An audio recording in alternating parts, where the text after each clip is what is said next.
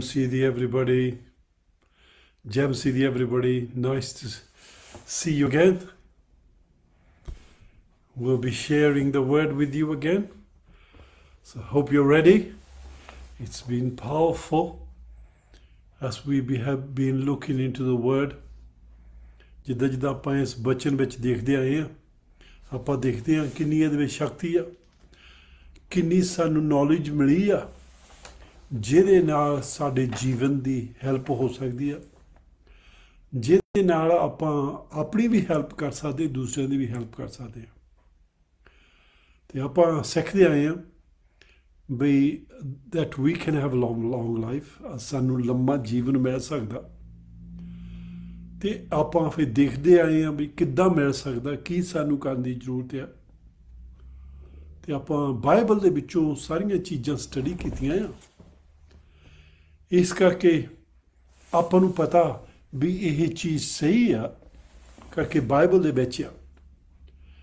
ਆਪਾਂ ਮਨ ਦੀਆਂ ਕਹਾਣੀਆਂ ਨਹੀਂ ਲਈਆਂ ਹੈਗੀਆਂ, ਜੋ ਲੋਕੀ ਕਹਿੰਦੇ ਉਹ ਨਹੀਂ ਲਈਆਂ ਹੈਗੀਆਂ, ਪਰ ਆਪਾਂ ਜੋ ਬਾਈਬਲ ਵਿੱਚੋਂ ਉਹ ਲਿਆ ਆ। ਕਰਕੇ ਜਦੋਂ ਆਪਾਂ ਦੂਸਰਿਆਂ ਦੇ ਨਾਲ ਗੱਲਾਂ ਕਰਦੇ ਆ, ਉਹ ਕਹਿੰਦੇ ਆਪਾਂ ਨੂੰ ਬਈ ਹਾਂਜੀ ਰੱਬ ਦੀ ਮਰਜ਼ੀ ਸੀ, ਜਦੋਂ ਮਰਜ਼ੀ ਉਹ ਲਿਆ ਸਕਦਾ, ਜੋ ਮਰਜ਼ੀ ਕਰ ਸਕਦਾ।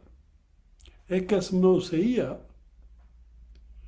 ਪਰ ਆਪਾਂ ਸਟੱਡੀ ਕਰ ਦੇਖਿਆ, ਆਪਾਂ ਹਰੇਕ ਵੀਕ ਹੁਣ ਤੀਜੀ ਵੀਕ ਆ, ਆਪਾਂ ਸਟੱਡੀ ਕਰਦੇ ਆਉਂਦੇ ਤਾਂ ਆਪਾਂ ਦੇਖਦੇ ਹਾਂ ਪਰਮੇਸ਼ਰ ਨੇ ਇੱਕ ਰਾਹ ਬਣਾਇਆ ਜਿਹਦੇ ਨਾਲ ਸਾਨੂੰ ਲੰਮਾ ਜੀਵਨ ਮਿਲ ਸਕਦਾ। ਸੋ ਪ੍ਰੇਜ਼ ਦ ਲਾਰਡ, ਬਈ ਅਸੀਂ ਪਾ ਸਕਦੇ ਹਾਂ। ਸੋ ਇਹਨਾਂ ਚੀਜ਼ਾਂ ਨੂੰ ਆਪਾਂ ਦੇਖਦੇ ਆਏ ਆ, ਅਤੇ ਆਪਾਂ ਇਸ ਹਫ਼ਤੇ ਵੀ ਦੇਖਾਂਗੇ। ਪਰ ਉਹ ਦੇਖਣ ਤੋਂ ਪਹਿਲਾਂ ਆਪਾਂ ਪ੍ਰੇ ਕਰਦੇ ਹਾਂ। ਆ ਜਾਓ ਮੇਰੇ ਨਾਲ ਰਲ ਕੇ ਆਪਾਂ ਪ੍ਰੇ ਕਰਦੇ ਹਾਂ। ਸਵਰਗੀ ਪਿਤਾ, ਅਸੀਂ ਤੁਹਾਡਾ ਧੰਨਵਾਦ, ਤੁਹਾਡੀ ਵਡਿਆਈ ਕਰਦੇ ਹਾਂ। ਜਿੰਨੇ ਵੀ ਮੇਰੇ ਭੈਣ ਭਰਾ ਇਸ ਵੇਲੇ ਸੁਣ ਰਹੇ ਆ, ਸਵਰਗੀ ਪਿਤਾ ਉਹਨਾਂ ਦੀਆਂ ਤੁਸੀਂ ਅੱਖਾਂ ਖੋਲ੍ਹੋ, ਉਹਨਾਂ ਨੂੰ ਦਿਖਾ ਲਓ। ਸਵਰਗੀ ਪਿਤਾ ਤੁਸੀਂ ਕਿੰਨੇ ਬੜੇ ਬੜੇ ਕੰਮ ਉਹਨਾਂ ਵਾਸਤੇ ਕਰ ਸਕਦੇ ਆ। ਤਾਂ ਸਵਰਗੀ ਪਿਤਾ ਜੇ ਇਸ ਵੇਲੇ ਕੋਈ ਉਲਝਣ ਦੇ ਵਿੱਚ ਫਸਿਆ ਆ, ਉਹਨਾਂ ਦੇ ਖਿਆਲ ਦੇ ਵਿੱਚ ਉਹਨਾਂ ਦਾ ਟਾਈਮ ਅਖੀਰ 'ਤੇ ਆ ਗਿਆ, ਤਾਂ ਪਰ ਸਵਰਗੀ ਪਿਤਾ ਆਹ ਬਚਨ ਸੁਣ ਕੇ ਮੁੜ ਕੇ ਫਿਰ ਸੋਚ ਸਕਣ, ਆਪਣਾ ਜੀਵਨ ਤੁਹਾਡੇ ਨਾਲ ਸਹੀ ਕਰ ਸਕਣ, ਅਤੇ ਉਹਨਾਂ ਦਾ ਜੀਵਨ ਵੱਧ ਸਕੇ। ਤਾਂ ਸਵਰਗੀ ਪਿਤਾ ਅਸੀਂ ਉਹਨਾਂ ਵਾਸਤੇ ਵੀ ਪ੍ਰੇ ਕਰਦੇ ਹਾਂ। ਹੋ ਸਕਦਾ ਕਈ ਦੂਸਰਿਆਂ ਦੇ ਕੋਲ ਮਿਨਿਸਟਰ, ਦੂਸਰਿਆਂ ਦੇ ਕੋਲ ਸੇਵਾ ਕਰਦੇ ਆ, ਜਿਨ੍ਹਾਂ ਦੇ ਖਿਆਲ ਦੇ ਵਿੱਚ ਉਹਨਾਂ ਦਾ ਜੀਵਨ ਹੁਣ ਮੁੱਕਣ ਵਾਲਾ, ਪਰ ਤੁਸੀਂ ਸਾਨੂੰ ਸਿਖਾਉਂਦੇ ਆ ਤਾਂ ਹੁਣ ਜਿੰਨੇ ਵੀ ਸੁਣ ਰਹੇ ਆ ਉਹ ਵੀ ਦੂਸਰਿਆਂ ਨੂੰ ਜਾ ਕੇ ਜਿਹੜੀਆਂ ਚੀਜ਼ਾਂ ਨੂੰ ਸਿੱਖੀਆਂ ਸਿਖਾ ਸਕਣ, ਸੋ ਉਹਨਾਂ ਦਾ ਵੀ ਜੀਵਨ ਲੰਮਾ ਹੋ ਜਾਵੇ ਇਸ ਧਰਤੀ ਦੇ ਉੱਤੇ। ਸਵਰਗੀ ਪਿਤਾ ਅਸੀਂ ਤੁਹਾਡਾ ਧੰਨਵਾਦ, ਤੁਹਾਡੀ ਵਡਿਆਈ ਕਰਦੇ ਹਾਂ। ਤੁਹਾਡਾ ਰੂਹ ਆਤਮਾ ਸਾਡੀ ਮਦਦ ਕਰਦਾ ਆ। ਜਦੋਂ ਮੈਂ ਪ੍ਰਚਾਰ ਕਰਦਾ ਉਦੋਂ ਵੀ ਕਰਦਾ, ਫਿਰ ਜਿਹੜੇ ਭੈਣ ਭਰਾ ਸੁਣਦੇ ਆ ਉਹਨਾਂ ਦੀ ਮਦਦ ਕਰਦਾ, ਉਹਨਾਂ ਨੂੰ ਸਮਝ ਲੱਗ ਜਾਵੇ। ਸਵਰਗੀ ਪਿਤਾ ਅਸੀਂ ਤੁਹਾਡਾ ਧੰਨਵਾਦ, ਤੁਹਾਡੀ ਵਡਿਆਈ ਯਿਸੂ ਮਸੀਹ ਦੇ ਨਾਂ ਦੇ ਵਿੱਚ ਕਰਦੇ ਹਾਂ। Amen amen. ਸੋ ਆਪਾਂ ਇਹਦੇ ਲੌਂਗ ਲਾਈਫ ਦੇ ਬਾਰੇ ਗੱਲ ਕਰਦੇ ਹਾਂ।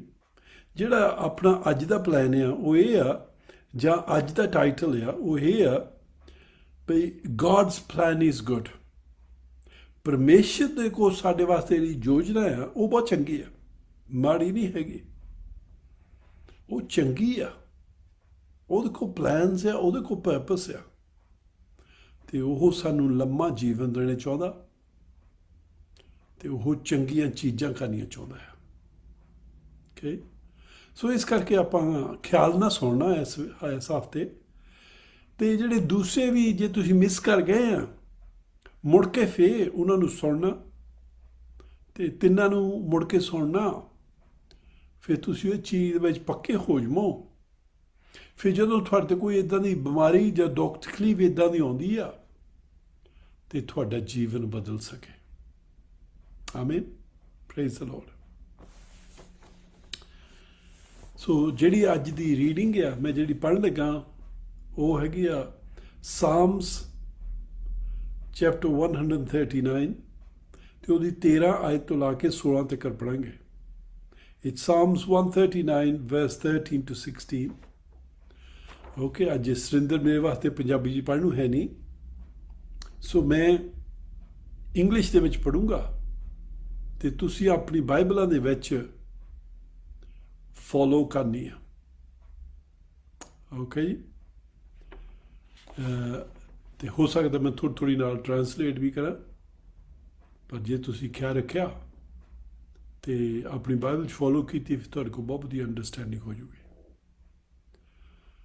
ਸੋ Psalms 139 verse 13, For you formed my inward parts, you covered me in my mother's womb। ਇੱਥੇ ਪਰਮੇਸ਼ਰ ਦਾ ਬਚਨ ਕਹਿੰਦਾ ਵੀ ਜਿਹੜਾ ਲਿਖਦਾ ਉਹ ਦੱਸਦਾ ਹੈ, ਕਹਿੰਦਾ ਵੀ ਤੂੰ ਮੈਨੂੰ ਬਣਾਇਆ ਸੀ, ਮੇਰੇ ਮਾਂ ਦੀ ਕੁੱਖ ਵਿੱਚ ਤੂੰ ਬਣਾਇਆ ਸੀ। ਸੋ ਇਹਦੇ ਵਿੱਚ ਜਿੰਨੇ ਵੀ ਬੱਚੇ ਇਸ ਦੁਨੀਆ ਦੇ ਵਿੱਚ ਆਉਂਦੇ ਆ ਉਹ ਸਾਰੇ ਪਰਮੇਸ਼ਰ ਨੇ ਬਣਾਏ ਆ। ਜ਼ਰੂਰ ਮਾਂ ਦੀ ਤਪੇ ਦੀ ਇੱਛਾ ਨਾ ਹੋਏ ਆ, ਪਰ ਜਿਹੜਾ ਅੰਦਰੋਂ ਬਣਾਇਆ ਸੀਗਾ, ਇੱਕ ਜਿਹੜਾ ਪਰਮੇਸ਼ਰ ਨੇ ਕੰਮ ਕਰਨਾ ਸੀ ਉਹ ਪਰਮੇਸ਼ਰ ਦਾ ਆ। ਫਿਰ 14 ਆਇਤ ਦੇ ਵਿੱਚ ਕਹਿੰਦਾ, I will praise you, for I am fearfully and wonderfully made, marvelous are your works। ਕਹਿੰਦਾ ਮੈਂ ਤੇਰੀ ਵਡਿਆਈ ਕਰੂੰਗਾ। ਸੱਚੀ ਵਡਿਆਈ ਕਰਨ ਵਾਲਾ ਟਾਈਮ ਆ ਜਦੋਂ ਅਸੀਂ ਰੀਅਲੀ ਸੋਚ ਕੇ ਦੇਖਦੇ ਹਾਂ ਬਈ ਕੋਈ ਵੀ ਤੁਹਾਡੇ ਵਰਗਾ ਹੋਰ ਕੋਈ ਹੈ ਨਹੀਂ। There is no other copy like you, no other copy like me, there's only one। ਪਰਮੇਸ਼ਰ ਨੇ ਤੁਹਾਨੂੰ ਬਣਾ ਕੇ ਉਹ ਮੋੜ ਤੋੜ ਦਿੱਤਾ। When God made me, he broke the mold, there was only one। ਸੋ ਇਹਦੇ ਵਾਸਤੇ ਉਹ ਧੰਨਵਾਦ ਕਰਦਾ ਆ। ਪਰਮੇਸ਼ਰ ਨੇ ਤੁਹਾਨੂੰ ਬਣਾਇਆ ਸੀ, ਤੁਹਾਡੇ ਵਰਗਾ ਹੋਰ ਨਹੀਂ ਬਣਾਇਆ, ਇੱਕੋ ਹੀ ਬਣਾਇਆ। 15ਵੀਂ ਆਇਤ ਦੇ ਵਿੱਚ ਕਹਿੰਦਾ, My frame was not hidden from you when I was made in secret। ਕਹਿੰਦਾ ਜਿਹੜਾ ਮੇਰੇ ਫਰੇਮ ਸੀ, ਜਿੱਦਾਂ ਦਾ ਮੈਂ ਬਣਾਇਆ ਗਿਆ, ਉਹ ਪਰਮੇਸ਼ਰ ਦੀ ਨਿਗਾਹ ਦੇ ਵਿੱਚ ਸੀਗਾ। ਦੁਨੀਆ ਦੇ ਵੱਲੋਂ ਸੀਕਰਟ ਸੀ, ਕਿਸੇ ਨੂੰ ਪਤਾ ਨਹੀਂ ਸੀ, ਪਰ ਜਿਹੜਾ ਵੀ ਸੀਡ ਉਹਨੇ ਰੱਖਿਆ, ਜੋ ਵੀ ਉਹਨੇ ਜਿੱਦਾਂ ਦਾ ਬਣਾਉਣਾ ਸੀ ਉਹ ਕੀਤਾ, ਉਹ ਪਰਮੇਸ਼ਰ ਨੇ ਡਿਸਾਈਡ ਕੀਤਾ ਸੀ। 15ਵੀਂ ਆਇਤ ਦੇ ਆਪਾਂ ਨੂੰ ਦੱਸਦੀ ਹੈ, My frame was not hidden from you when I was made in secret। I was skillfully wrought in the lower parts of the earth, your eyes saw my substance being yet unformed। ਬਹੁਤ ਕਾਰੀਗਰੀ ਨਾਲ ਪਰਮੇਸ਼ਰ ਨੇ ਬਣਾਇਆ ਸੀਗਾ। ਕੱਲਾ ਕੱਲਾ piece ਕਿੱਥੇ ਕਿੱਥੇ ਚਾਹੀਦਾ, ਕਿੱਦਾਂ ਦਾ ਚਾਹੀਦਾ, ਸਾਰਾ ਪਰਮੇਸ਼ਰ ਨੇ ਸੋਚ ਕੇ ਪਲਾਨ ਕਰਕੇ ਬਣਾਇਆ ਸੀ। 16ਵੀਂ ਆਇਤ ਬਹੁਤ ਖਾਸ ਆ, ਸੋ ਪਲੀਜ਼ ਇਹਨੂੰ ਜ਼ਰੂਰ ਮੁੜ ਮੁੜ ਕੇ ਪੜ੍ਹਨਾ ਜੇ ਤੁਹਾਨੂੰ ਸਮਝ ਲੱਗੇ। And in your book they were all written, the days fashioned for me, when as yet there was none of them। ਪਰਮੇਸ਼ਰ ਨੇ ਫਿਰ ਕੁੱਖ ਦੇ ਵਿੱਚ ਬਣਾ ਕੇ ਸਾਨੂੰ ਫਿਰ ਉਹਨੇ ਕਿਤਾਬ ਲਿਖੀ। ਜਿੰਨੇ ਵੀ ਨਿਆਣੇ ਇਸ ਦੁਨੀਆ ਦੇ ਵਿੱਚ ਆਏ ਆ, ਸਾਰਿਆਂ ਦੇ ਬਾਰੇ ਉਹਨੇ ਕਿਤਾਬ ਲਿਖੀ ਹੋਈ ਆ ਸਵਰਗਾਂ ਦੇ ਵਿੱਚ। ਉਹ ਤੇ ਉਹਨੇ ਲਿਖਿਆ ਆ ਸਾਡੇ ਤੋਂ ਕੀ ਚਾਹੁੰਦਾ ਆ, ਕਾਹਦੇ ਵਾਸਤੇ ਸਾਨੂੰ ਭੇਜਿਆ ਆ। ਸਾਡਾ ਮਿਸ਼ਨ ਇਹ ਚਾਹੀਦਾ, ਪਹਿਲਾਂ ਉਹ ਕਿਤਾਬ ਦੇ ਵਿੱਚ ਕੀ ਲਿਖਿਆ ਆ, ਫਿਰ ਮੈਂ ਉਹਨੂੰ ਪੂਰਾ ਕਰ ਸਕਾਂ, ਉਸ ਪਲਾਨ ਐਂਡ ਪਰਪਸ ਨੂੰ ਫਿਰ ਮੈਂ ਪੂਰਾ ਕਰ ਸਕਾਂ। ਸੋ ਇੱਥੇ ਸਾਨੂੰ ਉਹ ਦੱਸਦਾ, ਉਹਨੇ ਪਲਾਨ ਐਂਡ ਪਰਪਸ ਲਿਖਿਆ ਆ, ਪਰ ਸਾਨੂੰ ਉਹ ਪਾਉਣਾ ਪੈਣਾ ਆ। ਕਈ ਵਾਰੀ ਮੈਂ ਅੱਗੇ ਵੀ ਗੱਲ ਕਰ ਚੁੱਕਾ, ਕਈ ਵਾਰੀ ਆਪਾਂ ਕਹਿੰਦੇ ਹੁੰਦੇ ਆ ਵੀ ਪਰਮੇਸ਼ਰ ਨੇ ਸਭ ਕੁਛ ਲਿਖਿਆ ਆ। ਸੱਚੀ ਹਰੇਕ ਪਰਸਨ ਵਾਸਤੇ ਉਹ ਸਭ ਕੁਛ ਲਿਖਿਆ ਆ, ਪਰ ਜੋ ਉਹਨੇ ਲਿਖਿਆ ਉਹ ਹੋ ਨਹੀਂ ਰਿਹਾ ਹੈਗਾ। ਇੱਥੋਂ ਆਪਾਂ ਡਿਫਰੈਂਟ ਹੁੰਦੇ, ਇੱਥੋਂ ਆਪਾਂ ਨੂੰ ਥੋੜ੍ਹਾ ਜਿਹਾ ਫਰਕ ਪੈਂਦਾ ਆ। ਉਹ ਕੀ ਆ? ਜੋ ਉਹਨੇ ਉਹ ਲਿਖਿਆ ਨਹੀਂ ਹੁੰਦਾ, ਜੋ ਅਸੀਂ ਕਰਦੇ ਹਾਂ ਉਹ ਲਿਖਿਆ ਨਹੀਂ ਹੈਗਾ, ਪਰ ਹੋ ਸਕਦਾ ਹੈ ਕਿ ਜੋ ਪਰਮੇਸ਼ਰ ਸਾਡੇ ਜੀਵਨ 'ਚ ਲਿਖਿਆ ਆ, ਜੇ ਅਸੀਂ ਪ੍ਰੇ ਕਰਨ ਲੱਗੀਏ, ਇਹਨੂੰ ਪੁੱਛਣ ਲੱਗੀਏ, ਤੇ ਉਹਨੇ ਸਾਨੂੰ ਉਹ ਪਲਾਨ ਦੱਸਣ ਦਾ ਪੈਣਾ, ਉਹਨੇ ਸਾਡੇ ਵਾਸਤੇ ਖੋਲ੍ਹਣ ਦਾ ਪੈਣਾ। ਜਿੰਨੇ ਵੀ ਪਰਮੇਸ਼ਰ ਨੂੰ, ਜਿਨ੍ਹਾਂ ਨੇ ਵੀ ਪਾਇਆ, ਪਰਮੇਸ਼ਰ ਨੇ ਹਰੇਕ ਨੂੰ ਸਵਰਗਦੂਤ ਦਿੱਤਾ ਆ। ਉਹ ਸਵਰਗਦੂਤ ਤੁਹਾਡੀ ਕਿਤਾਬ ਪੜ੍ਹ ਕੇ ਆਏ ਹੋਏ ਆ, ਉਹਨਾਂ ਨੂੰ ਪਤਾ ਉਹਦੇ ਵਿੱਚ ਕੀ ਲਿਖਿਆ ਆ, ਪਰਮੇਸ਼ਰ ਸਾਡੇ ਤੋਂ ਕੀ ਚਾਹੁੰਦਾ ਆ। ਕਈ ਵਾਰੀ ਸਾਡੇ ਜੀਵਨ ਦੇ ਵਿੱਚ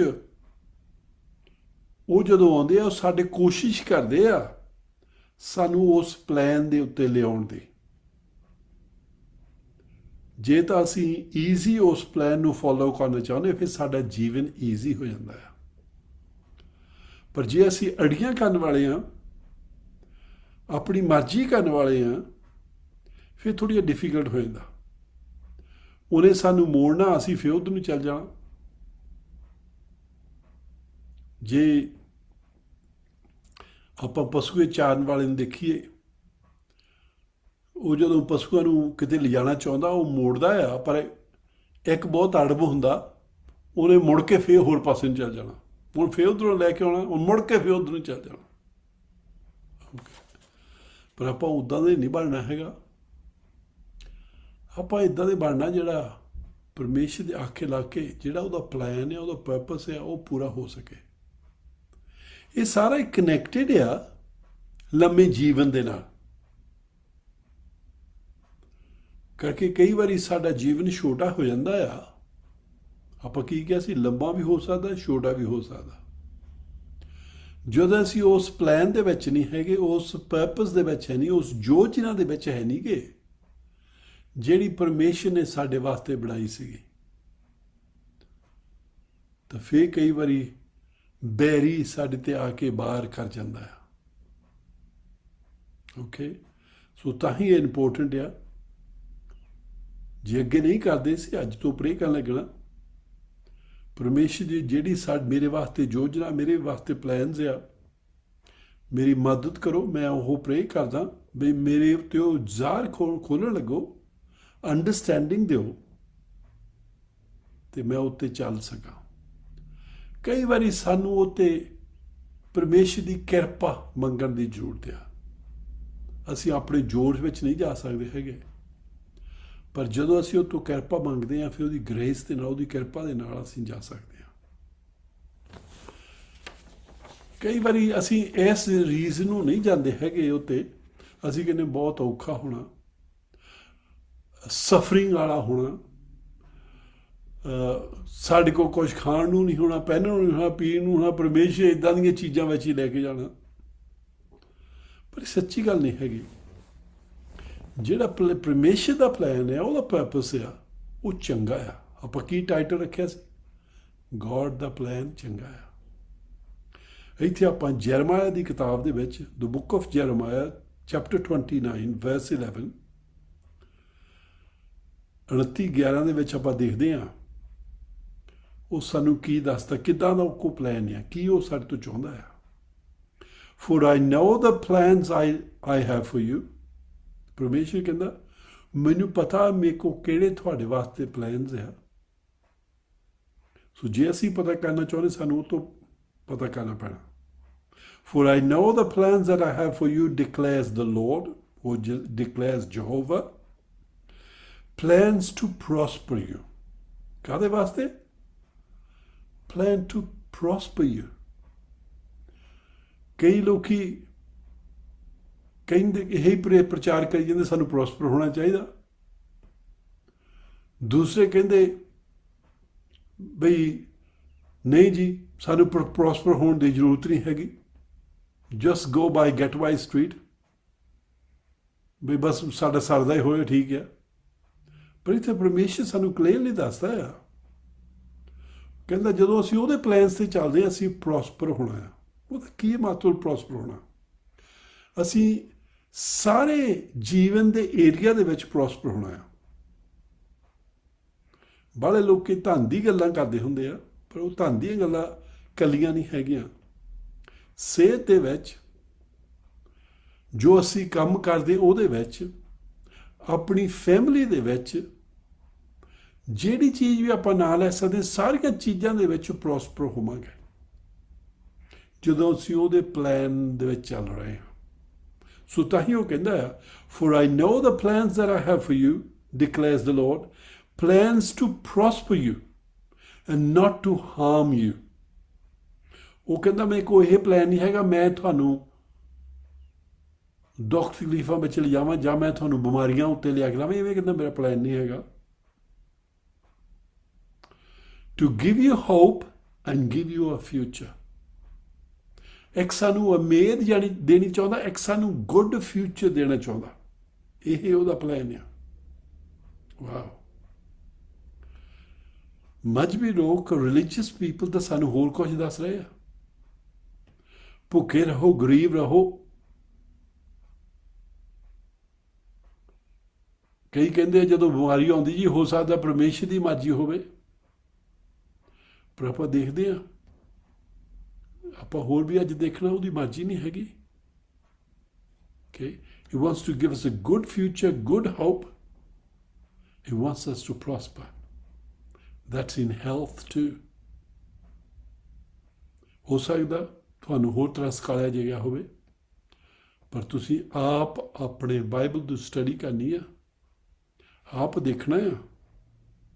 ਜਗਦੀਸ਼ ਆਪਣਾ ਨਾਂ ਹੀ ਨਹੀਂ ਲੈ ਸਕਦਾ, ਜਗਦੀਸ਼ ਉੱਤੇ ਭਰੋਸਾ ਨਹੀਂ ਰੱਖਣਾ ਹੈਗਾ, ਪਰ ਪਰਮੇਸ਼ਰ ਦੇ ਬਚਨ ਉੱਤੇ ਭਰੋਸਾ ਰੱਖਣਾ ਹੈ। Okay? ਹੈਬਰਾਨੀਆਂ ਦੀ ਕਿਤਾਬ ਉਹਦਾ 13ਵਾਂ chapter, the book of ਹੀਬਰੂਜ਼ chapter 13 verse 20 and 21। ਫਿਰ ਅਸੀਂ ਪ੍ਰਾਰਥਨਾ ਲੱਗ ਸਕਦੇ ਕਰਨੀ ਵੀ ਪਰਮੇਸ਼ਰ ਅਸੀਂ ਤੁਹਾਡੀ ਮਰਜ਼ੀ ਵਿੱਚ ਚੱਲਣਾ ਚਾਹੁੰਦੇ ਹਾਂ। ਜਦੋਂ ਸਾਨੂੰ ਪਤਾ ਹੋਵੇ ਉਹਦੀ ਮਰਜ਼ੀ ਚੰਗੀ ਹੈ, ਜਦੋਂ ਸਾਨੂੰ ਪਤਾ ਹੋਵੇ ਉਹਦੀ ਮਰਜ਼ੀ ਦੇ ਵਿੱਚ ਉਹ ਸਾਡੀ ਚੰਗੀ ਸਿਹਤ ਚਾਹੁੰਦਾ ਹੈ,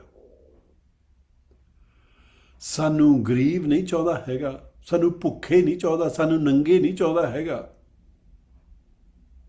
ਸਾਡੇ ਕੋਲ ਚੰਗੀਆਂ ਚੀਜ਼ਾਂ ਚਾਹੁੰਦਾ ਆ। ਸੋ ਹਬਰਾਨੀਆਂ ਦੇ ਵਿੱਚੋਂ ਆਪਾਂ ਪੜ੍ਹਦੇ ਹਾਂ chapter 13 verse 20 and 21। Now may the God of peace, ਪਰਮੇਸ਼ਰ ਸ਼ਾਂਤੀ ਦਾ ਪਰਮੇਸ਼ਰ ਆ, who through the blood of the eternal covenant brought back from the dead our Lord Jesus, ਜਿਹਨੇ ਯਿਸੂ ਮਸੀਹ ਨੇ ਕਰਕੇ ਉਹਨੇ ਆਪਣੇ ਦਾ ਨਾਮ ਬੰਨਿਆ ਸੀ। ਬਾਈਬਲ ਕਹਿੰਦੀ ਇੱਥੇ ਯਿਸੂ ਮਸੀਹ ਨੂੰ ਮੁਰਦਿਆਂ ਵਿੱਚੋਂ ਫੇਰ ਜਗਾ ਲਿਆ। ਮਰ ਗਿਆ ਸੀ ਪਰ ਕਰਕੇ ਉਹਨੇ ਆਪਣੇ ਦਾ ਨਾਮ ਬੰਨਿਆ ਸੀ, ਮੈਂ ਉਹਨੂੰ ਮੁੜ ਕੇ ਫੇਰ ਜਗਾਊਂਗਾ, ਤੇ ਮੁੜ ਕੇ ਉਹਨੂੰ ਫੇਰ ਮੁਰਦਿਆਂ ਵਿੱਚੋਂ ਜਗਾ ਲਿਆ। That great shepherd, ਯਿਸੂ ਮਸੀਹ ਨੂੰ ਕੀ ਸੱਜਿਆ ਜਾਂਦਾ? That great shepherd, ਜਿਹੜਾ ਸਾਡੀ ਦੇਖਭਾਲ ਕਰਦਾ ਹੈ। He's the great shepherd of the sheep। ਸਾਨੂੰ ਭੇਡਾਂ ਸੱਜਿਆ ਜਾਂਦਾ, ਉਹ ਸਾਡਾ ਚਰਵਾਹਾ ਆ। ਗ੍ਰੇਟ ਕਹਿੰਦਾ, ਬਹੁਤ ਮਹਾਨ ਚਰਵਾਹਾ। Equip you with every good thing doing his will। ਸਾਰੀਆਂ ਚੰਗੀਆਂ ਚੀਜ਼ਾਂ ਤੁਹਾਨੂੰ ਦੇਵੇ ਜਦੋਂ ਅਸੀਂ ਉਹਦੀ ਮਰਜ਼ੀ ਕਰਦੇ ਹਾਂ। ਕਦੋਂ ਸਾਨੂੰ ਚੰਗੀਆਂ ਚੀਜ਼ਾਂ ਮਿਲਣੀਆਂ? ਜਦੋਂ ਅਸੀਂ ਉਹਦੀ ਮਰਜ਼ੀ ਕਰਦੇ ਹਾਂ। ਜਦੋਂ ਅਸੀਂ ਅੜੀਆਂ ਕਰਦੇ ਹਾਂ, ਜਦੋਂ ਅਸੀਂ ਰੌਂਗ ਪਾਸੇ ਨੂੰ ਜਾਂਦੇ ਹਾਂ, ਫਿਰ ਹੋ ਸਕਦਾ ਕਰਕੇ ਸਾਨੂੰ ਮੋੜ ਪਾਉਣ ਦੀ ਕੋਸ਼ਿਸ਼ ਕਰਦੇ ਸਵਰਗਦੂਤ, ਤੇ ਸ਼ੈਤਾਨ ਨੂੰ ਦੀਦਾ ਅਸੀਂ ਹੁਣ ਆਪਣੇ ਚਰਵਾਹੇ ਤੋਂ ਦੂਰ ਹੋ ਗਏ ਹਾਂ, ਤੇ ਉਹ ਫਿਰ ਸਾਡੇ ਤੇ ਅਟੈਕ ਕਰ ਸਕਦਾ। ਜਿੰਨਾ ਚਿਰ ਅਸੀਂ ਚਰਵਾਹੇ ਦੇ ਕੋਲ ਆ, ਸ਼ੈਪਰਡ ਦੇ ਕੋਲ ਆ, ਉਹਨਾਂ ਚਿਰ ਸਾਨੂੰ ਪਤਾ ਹੈ ਉਹ ਹੱਥ ਨਹੀਂ ਲਾ ਸਕਦਾ ਹੈਗਾ। ਕਰਕੇ ਹੁਣ ਡੰਡਾ ਲੈ ਕੇ ਆ ਜਾਣਾ। ਜੇ ਕੋਈ ਵੀ ਕੁੱਤਾ ਜਾਂ ਬਘਿਆੜ ਜਾਂ ਹੋਰ ਕੋਈ ਸਾਡੇ ਪਸ਼ੂਆਂ ਦੀ, ਸਾਡੇ ਭੇਡਾਂ ਦੀ ਖਰਾਬੀ ਕਰਨੀ ਚਾਹੁੰਦਾ ਆ। ਫਿਰ ਜਿਹੜਾ ਗੁੱਡ ਸ਼ੈਪਰਡ, ਗ੍ਰੇਟ ਸ਼ੈਪਰਡ ਸੋਟਾ ਲੈ ਕੇ ਖੜਾ ਆ, ਤੇ ਉਹਨੇ ਸੋਟੇ ਨਾਲ ਉਹਨਾਂ ਨੂੰ ਭਜਾ ਦੇਣਾ ਆ। And may he work in us what is pleasing to him. ਫਿਰ ਉਹ ਸਾਡੇ ਵਿੱਚ ਕਹਿੰਦਾ ਕਰੇ ਉਹ ਚੀਜ਼ਾਂ ਜਿਹੜੀਆਂ ਉਹਨੂੰ ਪਸੰਦ ਕਰਦੀਆਂ ਆ।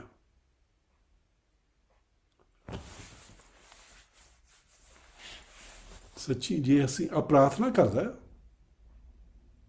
ਜੇ ਤੁਸੀਂ ਵੀ ਇਹ ਪ੍ਰਾਰਥਨਾ ਕਰਨੀ ਨਾਲ ਤੀ, ਤੁਸੀਂ ਵੀ ਉਹਦੀ ਮਰਜ਼ੀ ਵਿੱਚ ਆ ਜਾਣਾ, ਤਾਂ ਇਹ ਚੰਗੀਆਂ ਚੀਜ਼ਾਂ ਤੁਹਾਡੇ ਵਾਸਤੇ ਵੀ ਹੋਣ ਲੱਗ ਪੈਣੀਆਂ। ਥਰੂ ਜੀਸਸ ਕ੍ਰਾਈਸਟ, ਯਿਸੂ ਮਸੀਹ ਦੇ ਵਿੱਚ ਤਾਂ ਨਹੀਂ ਮੰਗ ਰਿਹਾ ਆ। ਟੂ ਹੂਮ ਬੀ ਗਲੋਰੀ, ਜਿਹਨੂੰ ਜਲਾਲ ਮਿਲੇ four ever and ever, ਆਮੈਨ, hallelujah. ਸੋ ਇੱਕ ਪ੍ਰਾਰਥਨਾ ਆਈ ਸੀ, ਉਹ ਆਪਾਂ ਸਿੱਖਦੇ ਹਾਂ, ਆਪਾਂ ਕਰ ਸਕਦੇ ਹਾਂ, ਪ੍ਰਭੂ ਦੀ ਮਰਜ਼ੀ ਵਿੱਚ ਆ ਸਕਦੇ ਹਾਂ, ਆਪਣੀ ਮਰਜ਼ੀ ਨੂੰ ਛੱਡ ਸਕਦੇ ਹਾਂ। ਸ਼ੱਕ ਤੁਸੀਂ ਮਿਨਿਸਟਰੀ ਦੇ ਵਿੱਚ ਆ, ਫਿਰ ਵੀ ਤੁਹਾਨੂੰ ਦੇਖਣਾ ਪੈਣਾ ਆ ਬਈ ਤੁਸੀਂ ਆਪਣੀ ਮਰਜ਼ੀ ਦੇ ਵਿੱਚ ਆ ਕਿ ਪਰਮੇਸ਼ਰ ਦੀ ਮਰਜ਼ੀ ਦੇ ਵਿੱਚ ਆ। ਇੱਥੇ ਜਿਹੜੀਆਂ ਚੰਗੀਆਂ ਚੀਜ਼ਾਂ ਸਾਨੂੰ ਦੱਸ ਰਿਹਾ ਆ, ਉਹ ਉਦੋਂ ਆ ਜਦੋਂ ਅਸੀਂ ਉਹਦੀ ਮਰਜ਼ੀ ਦੇ ਵਿੱਚ ਆ। ਜੇ ਅਸੀਂ ਦੁੱਖ ਤਕਲੀਫ ਵਿੱਚ ਦੀ ਫਿਰ ਜਾਈਏ, ਫਿਰ ਵੀ ਉਹਨੂੰ ਸਾਨੂੰ ਕੱਢ ਲਿਆਉਣਾ ਆ। ਕਈ ਵਾਰੀ ਇੱਦਾਂ ਲੱਗਣਾ ਆ ਜਿੱਦਾਂ ਵੀ ਬਹੁਤ ਔਖਾ ਟਾਈਮ ਆ ਗਿਆ, ਬਹੁਤ ਖਰਾਬ ਚੀਜ਼ਾਂ ਹੋ ਰਹੀਆਂ ਆ, ਪਰ ਉਹਨੇ ਫਿਰ ਵੀ ਸਾਨੂੰ ਕੱਢ ਲਿਆਉਣਾ ਉਹਦੇ ਵਿੱਚੋਂ। ਉਹ ਚਰਵਾਹਾ, ਗ੍ਰੇਟ ਸ਼ੈਪਰਡ, ਸਾਡੀ ਦੇਖਭਾਲ ਕਰ ਰਿਹਾ ਆ। ਸੱਚੀ ਯਿਸੂ ਮਸੀਹ ਨੇ ਸਾਨੂੰ ਬਹੁਤ ਸਾਫ਼ ਥਾਣੀ ਦੱਸਿਆ ਸੀਗਾ। ਸੋ ਆਪਾਂ ਦੇਖਦੇ ਹਾਂ ਯਿਸੂ ਮਸੀਹ ਨੇ ਕੀ ਦੱਸਿਆ ਸੀ। ਯਿਸੂ ਮਸੀਹ ਕਹਿੰਦਾ ਸੀ ਯਹੂਨਾ 10:10 ਦੇ ਵਿੱਚ, John chapter 10 verse 10, the thief does not come except to steal. ਯਿਸੂ ਮਸੀਹ ਕਹਿੰਦਾ ਚੋਰ ਆਉਂਦਾ ਚੋਰੀ ਕਰਨ। ਇੱਥੇ ਸ਼ੈਤਾਨ ਨੂੰ ਉਹ ਚੋਰ ਸਾਦਾ ਆ, ਕਹਿੰਦਾ ਚੋਰ ਆਉਂਦਾ ਚੋਰੀ ਕਰਨ। ਸ਼ੈਤਾਨ ਨੇ ਕੋਸ਼ਿਸ਼ ਕਰਨੀ ਆ ਤੁਹਾਡੇ ਕੋਲ ਚੋਰੀ ਕਰਨ ਦੀ। ਕਾਹਦੀ ਚੋਰੀ ਉਹ ਕਰਦਾ ਆ? ਸਾਡੀ ਸਿਹਤ ਦੀ ਚੋਰੀ ਕਰਦਾ ਆ, ਸਾਡੀ ਧਨ ਦੀ ਚੋਰੀ ਕਰਦਾ ਆ, ਸਾਡੀ ਫੈਮਲੀਆਂ ਦੀ ਚੋਰੀ ਕਰਦਾ ਆ, ਸਾਡੇ ਨਿਆਣਿਆਂ ਦੀ ਜਾਂ ਪੇਰੈਂਟਸ ਦੀ ਚੋਰੀ ਹੁੰਦੀ ਆ, ਸਾਡੇ ਰਿਸ਼ਤੇਦਾਰਾਂ ਦੀ ਚੋਰੀ ਹੁੰਦੀ ਆ। ਸਾਰੀਆਂ ਚੀਜ਼ਾਂ ਦੇ ਵਿੱਚ ਉਹ ਖਰਾਬੀ ਤੇ ਚੋਰੀ ਕਰਨ ਆਇਆ। ਕਰਕੇ ਇੱਥੇ ਨਹੀਂ ਫਿਨਿਸ਼ ਹੋਇਆ ਉਹ, ਦੇਖੋ ਫਿਰ ਪੜ੍ਹਦੇ ਹਾਂ ਆਪਾਂ। ਯਹੂਨਾ 10:10 ਮੈਂ ਪੜ੍ਹ ਰਿਹਾ ਹਾਂ। The thief does not come except to steal and to kill and to destroy. Wow, ਬਹੁਤ ਖਤਰਨਾਕ ਹੈ ਇਹ। ਕਈ ਉਹਨਾਂ ਯਾਰੀ ਪਾਉਣੀ ਚਾਹੁੰਦੇ ਆ, ਉਹਨਾਂ ਤੁਸੀਂ ਯਾਰੀ ਨਹੀਂ ਪਾ ਸਕਦੇ। ਕਾਹਤੇ? ਕਰਕੇ ਉਹਦਾ ਮਿਸ਼ਨ ਹੀ ਇਹ ਆ, ਉਹਨੇ ਕਰਨਾ ਹੀ ਇਹ ਆ। ਸਾਡੇ ਤੋਂ ਚੋਰੀ ਕਰਨੀ ਆ, ਸਾਨੂੰ ਮਾਰਨ ਦੀ ਕੋਸ਼ਿਸ਼ ਕਰਨੀ ਆ, ਤੇ ਸਾਨੂੰ ਨਾਸ਼ ਕਰਨਾ ਆ। ਜੇ ਇਸ ਵੇਲੇ ਤੁਸੀਂ ਬਿਮਾਰ ਪਏ ਆ, ਜੇ ਇਸ ਵੇਲੇ ਤੁਹਾਡਾ ਸਰਦਾ ਨਹੀਂ ਹੈਗਾ,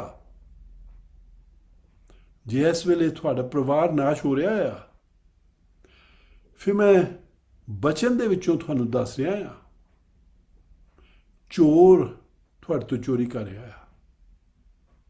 ਚੋਰ ਇਹ ਚੀਜ਼ਾਂ ਤੁਹਾਡੇ ਨਾਲ ਕਰ ਰਿਹਾ ਆ। ਯਿਸੂ ਮਸੀਹ ਚੋਰ ਨਹੀਂ ਹੈਗਾ। ਯਿਸੂ ਮਸੀਹ ਆਪ ਬਾਰੇ ਵੀ ਦੱਸਦਾ ਹੈ ਇੱਥੇ ਯਹੂਨਾ 10:10 ਦੇ ਵਿੱਚ, I have come, ਯਿਸੂ ਮਸੀਹ ਕਹਿੰਦਾ I have come that you may have life and that you may have it more abundantly. ਯਿਸੂ ਮਸੀਹ ਕੀ ਕਹਿੰਦਾ?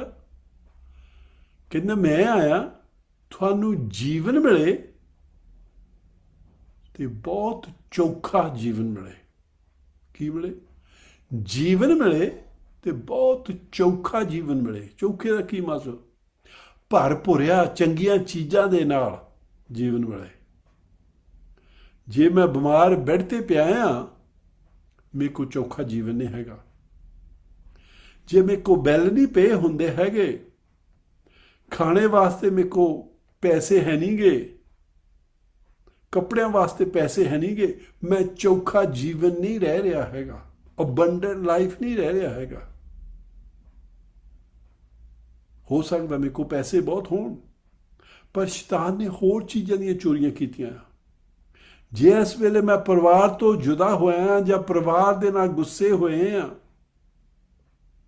ਮੈਂ ਤੰਗੀ ਦੇ ਵਿੱਚ ਆ, ਇਸ ਕਾਰਨ ਮੈਨੂੰ ਰਾਤ ਨੂੰ ਨੀਂਦ ਨਹੀਂ ਆਉਂਦੀ, ਫਿਰ ਸਾਡੇ ਰਿਸ਼ਤੇ ਦੀ, ਸਾਡੇ ਬੱਚਿਆਂ ਦੀ, ਸਾਡੇ ਰਿਸ਼ਤੇਦਾਰਾਂ ਦੀ, ਸਾਡੇ ਕਲੋਜ਼ ਵਨਸ ਦੀ ਸ਼ੈਤਾਨ ਨੇ ਚੋਰੀ ਕੀਤੀ ਹੋਈ ਆ। ਜਦੋਂ ਅਸੀਂ ਯਿਸੂ ਮਸੀਹ ਕੋਲ ਆਉਂਦੇ ਹਾਂ, ਉਹ ਸਾਨੂੰ ਚੌਖਾ ਜੀਵਨ ਦੇਣਾ ਪੈਂਦਾ ਹੈ।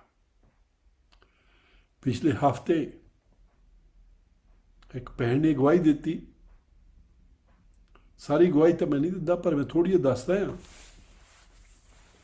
ਬਹੁਤ ਸਾਲਾਂ ਬਾਅਦ ਪਰਮੇਸ਼ਰ ਨੇ ਉਹਦਾ ਤਾਂ ਉਹਦੇ ਪਿਤਾ ਦਾ ਰਸਤਾ ਮੁੜ ਕੇ ਫੇਰ ਮਿਲਾਤਾ। ਉਹ ਦੋਏ ਇੰਨੇ ਖੁਸ਼ ਹੋਏ, ਆਨੰਦ ਖੁਸ਼ ਹੋਏ। ਸੱਚੀ ਪਰਮੇਸ਼ਰ ਰਸਤੇ ਜੋੜਦਾ ਆ, ਸ਼ੈਤਾਨ ਤੋੜਦਾ ਆ। ਸੋ ਚੇਤਾ ਰੱਖਣਾ ਆ, ਯਿਸੂ ਮਸੀਹ ਕਹਿੰਦਾ ਮੈਂ ਆਇਆ ਤੁਹਾਨੂੰ ਜੀਵਨ ਮਿਲੇ ਤੇ ਚੋਖਾ ਜੀਵਨ ਮਿਲੇ। ਜੇ ਤੁਹਾਡੇ ਕੋਲ ਜੀਵਨ ਚੋਖਾ ਨਹੀਂ ਹੈਗਾ, ਸਾਨੂੰ ਹੁਣ ਉਹਦੇ ਕੋਲ ਆਉਣ ਦੀ ਜ਼ਰੂਰਤ ਆ। ਫਿਰ ਉਹਨੇ ਸ਼ੁਰੂ ਕਰ ਦੇਣਾ। ਹੋ ਸਕਦਾ ਥੋੜ੍ਹਾ ਜਿਹਾ ਟਾਈਮ ਲੱਗੇ, ਦੋਨੀ ਪਾਸੇ ਫਿਰ ਉਹ ਕੰਮ ਕਰਦਾ ਆ, ਤੇ ਸਾਨੂੰ ਫਿਰ ਉਹ ਚੋਖੇ ਜੀਵਨ 'ਚ ਲੈ ਕੇ ਆਉਂਦਾ ਆ। ਆਮੀਨ। ਜਿੱਥੇ ਵੀ ਅਸੀਂ ਇਸ ਵੇਲੇ ਹੈਗੇ ਆ, ਪਰਮੇਸ਼ਰ ਨੇ ਸਾਨੂੰ ਉੱਥੇ ਲੈ ਕੇ ਗਿਆ, ਸਾਨੂੰ ਉੱਥੇ ਰੱਖਿਆ ਆ, ਤੇ ਸਾਡੇ ਵਾਸਤੇ ਇੱਕ ਖਾਸ ਕੰਮ ਆ, ਪਰ ਅਸੀਂ ਕਈ ਵਾਰੀ ਕਰਨਾ ਨਹੀਂ ਚਾਹੁੰਦੇ ਹੈਗੇ। ਸਾਨੂੰ ਔਖਾ ਲੱਗਦਾ, ਹੁੰਦਾ ਨਹੀਂ ਔਖਾ, ਪਰ ਸਾਨੂੰ ਲੱਗਦਾ ਔਖਾ ਹੁੰਦਾ। ਬਾਈਬਲ ਦੇ ਵਿੱਚ ਇੱਕ ਲੜਕੀ ਸੀਗੀ, ਉਹਦਾ ਨਾਂ ਸੀ ਐਸਤਰ, ਤੇ ਉਹਦਾ ਮਾਂ ਪਿਓ ਦੀ ਡੈਥ ਹੋਈ ਸੀ, ਤੇ ਉਹਦਾ ਅੰਕਲ, ਮਾਮਾ ਜਾਂ ਚਾਚਾ ਉਹਨੂੰ ਪਾਲ ਰਿਹਾ ਆ। ਤੇ ਕੀ ਹੁੰਦਾ, ਆਪਾਂ ਸਾਰੀ ਸਟੋਰੀ ਨਹੀਂ ਸ਼ੇਅਰ ਕਰਨੀ, ਤੁਸੀਂ ਆਪ ਪੜ੍ਹ ਕੇ ਦੇਖਿਓ ਐਸਤਰ ਦੀ ਕਿਤਾਬ ਤੁਹਾਡੀ ਬਾਈਬਲ ਦੇ ਵਿੱਚ। ਤੇ ਉਹ ਅਨਾਥ ਕੁੜੀ ਹੁੰਦੀ ਆ, ਪਰ ਪਰਮੇਸ਼ਰ ਉਹਨੂੰ ਰਾਣੀ ਬਣਾਉਂਦਾ ਆ। ਕਾਹਤੇ ਕਰਕੇ? ਪਰਮੇਸ਼ਰ ਦੇ ਯੋਜਨਾ ਦੇ ਵਿੱਚ, ਉਹਦੇ ਪਲਾਨਸ ਦੇ ਵਿੱਚ ਉਹਨੇ ਰਾਣੀ ਬਣਨਾ ਆ। ਉੱਥੇ ਪਰਮੇਸ਼ਰ ਦੇ ਕੋਲ ਇੱਕ ਉਹਦੇ ਵਾਸਤੇ ਕੰਮ ਆ। ਇਹ ਕਿੱਦਾਂ ਹੋ ਸਕਦਾ? ਇੱਕ ਅਨਾਥ ਕੁੜੀ ਆ, ਜਿਹਨੂੰ ਕੋਈ ਜਾਣਦਾ ਪਛਾਣਦਾ ਨਹੀਂ ਹੈਗਾ, ਮਾਂ ਪਿਓ ਹੈ ਨਹੀਂ ਗੇ, ਉਹਦਾ ਅੰਕਲ ਉਹਨੂੰ ਪਾਲ ਰਿਹਾ ਆ, ਕਿ ਉਹ ਰਾਣੀ ਬਣ ਜਾਓ। ਸੱਚੀ ਬਣਦੀ ਆ, ਰਾਣੀ ਬਣ ਜਾਂਦੀ ਆ, ਤੇ ਰਾਜਾ ਉਹਨੂੰ ਬਹੁਤ ਪਿਆਰ ਕਰਦਾ ਹੁੰਦਾ। ਪਰ ਜਿਹੜੇ ਕੰਮ ਵਾਸਤੇ ਕਰਕੇ ਪਰਮੇਸ਼ਰ ਨੂੰ ਫਿਊਚਰ ਦਾ ਪਤਾ ਆ, ਉਹਨੂੰ ਪਤਾ ਸੀ ਗਾਹਾਂ ਕੀ ਹੋਣ ਵਾਲਾ, ਉੱਥੇ ਉਹਨੂੰ ਉਹਦੀ ਲੋੜ ਸੀਗੀ। ਸਾਡੇ ਜੀਵਨ ਵਿੱਚ ਵੀ ਇੱਦਾਂ ਹੀ ਆ। ਪਰਮੇਸ਼ਰ ਤੁਹਾਨੂੰ ਉੱਥੇ ਹੁਣ ਲਿਜਾਣਾ ਚਾਹੁੰਦਾ ਆ, ਜਿੱਥੇ ਤੁਹਾਡੇ ਖਿਆਲ 'ਚ ਤੁਸੀਂ ਪਹੁੰਚ ਨਹੀਂ ਸਕਦੇ ਹੈਗੇ, ਪਰ ਪਰਮੇਸ਼ਰ ਸੁਪਰ ਨੈਚੁਰਲੀ ਉੱਥੇ ਲਿਜਾਊਗਾ, ਕਰਕੇ ਉਹਦੇ ਕੋਲ ਇੱਕ ਕੰਮ ਹੈ ਜਿਹੜਾ ਤੁਹਾਡੇ ਤੋਂ ਕਰਾਉਣਾ ਚਾਹੁੰਦਾ। ਇਸ ਲੜਕੀ ਵਾਸਤੇ ਕੀ ਕੰਮ ਸੀਗਾ? ਜਿਹੜੀ ਪਰਮੇਸ਼ਰ ਦੀ ਕੌਮ ਸੀਗੀ, ਯਹੂਦੀ ਲੋਕ ਸੀਗੇ, ਇੱਕ ਰਾਜੇ ਨੇ ਇੱਕ ਵਜ਼ੀਰ ਨੇ ਕੋਸ਼ਿਸ਼ ਕਰਨੀ ਸੀ, ਪ੍ਰਾਈਮ ਮਿਨਿਸਟਰ ਆਪਾਂ ਕਹਿ ਸਕਦੇ ਹਾਂ, ਇਹ ਕੋਸ਼ਿਸ਼ ਕਰਨੀ ਸੀ ਉਹਨੂੰ ਮਰਾਉਣ ਦੀ ਸਾਰਿਆਂ ਨੂੰ, ਪਰ ਉਹਨੇ ਉਸ ਲੜਕੀ ਨੂੰ ਭੇਜਿਆ ਸੀ ਉਹਨਾਂ ਨੂੰ ਬਚਾਉਣ ਨੂੰ। ਇੱਕ ਲੜਕੀ ਵੀ ਜਾ ਸਕਦੀ ਹੈ, ਹਾਂਜੀ। ਉਹਨੂੰ ਰਾਈਟ ਪੋਜੀਸ਼ਨ ਦੇ ਵਿੱਚ ਰਾਈਟ ਟਾਈਮ ਵਾਸਤੇ ਉੱਥੇ ਭੇਜਿਆ। ਆਪਾਂ ਪੜ੍ਹਦੇ ਹਾਂ ਐਸਤਰ ਦੀ ਕਿਤਾਬ, ਉਹਦਾ चौथा चैप्टर तो उसकी 14वीं आयत, एस्तर चैप्टर 4:14। हुण ਉਹਦਾ ਜਿਹੜਾ ਅੰਕਲ ਹੈ ਉਹਨੂੰ ਸੁਨੇਹਾ ਭੇਜਦਾ ਆ, ਕਹਿੰਦਾ ਰਾਜੇ ਨੂੰ ਕਹੇ ਬਈ ਕਾਨੂੰਨ ਆਲਰੇਡੀ ਬਣ ਗਿਆ ਆ, ਆਪਣੇ ਲੋਕ ਸਾਰੇ ਮਾਰ ਸਿੱਟਣੇ ਜਿੱਥੇ ਮਰਜੀ ਹੋਣ, ਹੁਕਮ ਹੋ ਗਿਆ ਵੀ ਜਿੱਥੇ ਵੀ ਹੋਣਗੇ ਫੜ ਕੇ ਮਾਰ ਸਿੱਟਿਓ, ਬਈ ਤੂੰ ਬਚਾਉਣਾ ਆ। ਸੋ ਉਹ ਆਪਾਂ ਪੜ੍ਹਨ ਲੱਗੇ ਹਾਂ, ਐਸਤਰ ਦੀ ਕਿਤਾਬ 4 ਚੈਪਟਰ ਉਹਦੀ 14ਵੀਂ ਆਇਤ। For if you remain completely silent at this time, relief and deliverance will arise for the Jews from another place. ਇੱਥੇ ਉਹ ਆਪਣੀ ਭਤੀਜੀ ਦੇ ਨਾਲ ਗੱਲ ਕਰ ਰਿਹਾ ਆ। ਉਹ ਰਾਜੇ ਦੇ ਕੋਲ ਜਾ ਕੇ ਫਰਿਆਦ ਨਹੀਂ ਕਰਨੀ ਚਾਹੁੰਦੀ, ਕਹਿੰਦੀ ਮੈਂ ਤਾਂ ਠੀਕ ਹਾਂ। ਕਈ ਵਾਰ ਅਸੀਂ ਵੀ ਇੱਦਾਂ ਹੀ ਸੋਚਦੇ ਹਾਂ ਅਸੀਂ ਤਾਂ ਠੀਕ ਹਾਂ, ਪਰ ਉਹ ਜੋ ਪਰਮੇਸ਼ਰ ਨੇ ਉਹਨੂੰ ਵਾਸਤੇ ਭੇਜਿਆ ਸੀ ਉਹ ਕੰਮ ਨਹੀਂ ਕਰਨਾ ਚਾਹੁੰਦੇ। ਸੋ ਉਹਦਾ ਅੰਕਲ ਕਹਿੰਦਾ ਆ, ਜੇ ਤੂੰ ਨਾ ਕੀਤਾ, ਤੈਨੂੰ ਭੇਜਿਆ ਸੀ ਇਸ ਕੰਮ ਵਾਸਤੇ, ਪਰਮੇਸ਼ਰ ਨੇ ਹੋਰ ਕਿਸੇ ਤੋਂ ਕਰਾ ਲੈਣਾ ਹੈ।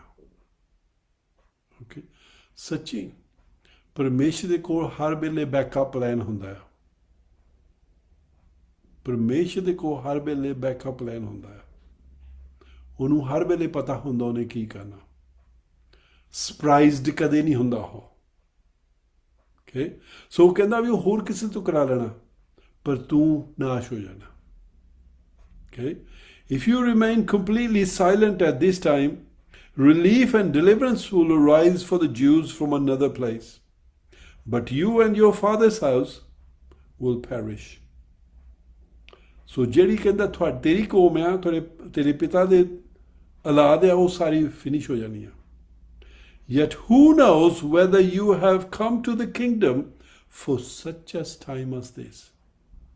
ਕਹਿੰਦਾ ਕੌਣ ਜਾ ਸਕਦਾ, ਕੌਣ ਜਾਣ ਸਕਦਾ ਆ ਬਈ ਪਰਮੇਸ਼ਰ ਨੇ ਖਰਾ ਤੈਨੂੰ ਭੇਜਿਆ ਹੀ ਇਸ ਕੰਮ ਵਾਸਤੇ ਆ। ਸੱਚੀ ਜਦੋਂ ਆਪਾਂ ਅੱਜ ਕੱਲ੍ਹ ਦੇਖਦੇ ਹਾਂ, ਆਪਾਂ ਦੇਖਦੇ ਹਾਂ ਪਰਮੇਸ਼ਰ ਨੇ ਭੇਜਿਆ ਹੀ ਉਹਨੂੰ ਇਸ ਕੰਮ ਵਾਸਤੇ ਸੀਗਾ। ਜਿੱਥੇ ਵੀ ਤੁਸੀਂ ਹੈਗੇ ਆ, ਪਰਮੇਸ਼ਰ ਕੋ ਇੱਕ ਪਲਾਨ, ਇੱਕ ਯੋਜਨਾ ਆ ਜਿਹੜਾ ਉਹਨੇ ਉਸ ਕੰਮ ਵਾਸਤੇ ਤੁਹਾਨੂੰ ਭੇਜਿਆ ਆ। ਜੋ ਆਪਾਂ ਲੰਮੇ ਜੀਵਨ ਦੇ ਬਾਰੇ ਗੱਲ ਕਰ ਰਹੇ ਹਾਂ, ਹੋ ਸਕਦਾ ਉਹ ਨਾ ਆਖੇ ਲੱਗਦੀ, ਉਹ ਤਾਂ ਆਖੇ ਲੱਗ ਜਾਂਦੀ ਆ, ਫਿਰ ਉਹ ਕਰਦੀ ਜਿੱਦਾਂ ਉਹਦਾ ਅੰਕਲ ਦੱਸਦਾ ਆ, ਤੇ ਉਹ ਕੌਮ ਨੂੰ ਬਚਾ ਲੈਂਦੀ ਆ। ਪਰ ਜੋ ਨਾ ਆਖੇ ਲੱਗਦੀ, ਹੋ ਸਕਦਾ ਉਹਦੀ ਮੌਤ ਹੋ ਜਾਂਦੀ, ਪਰ ਕੌਮ ਨੂੰ ਪਰਮੇਸ਼ਰ ਨੇ ਹੋਰ ਕਿਸ ਤਰ੍ਹਾਂ ਬਚਾ ਲੈਣਾ ਸੀ। ਜੇ ਪਰਮੇਸ਼ਰ ਨੇ ਤੁਹਾਨੂੰ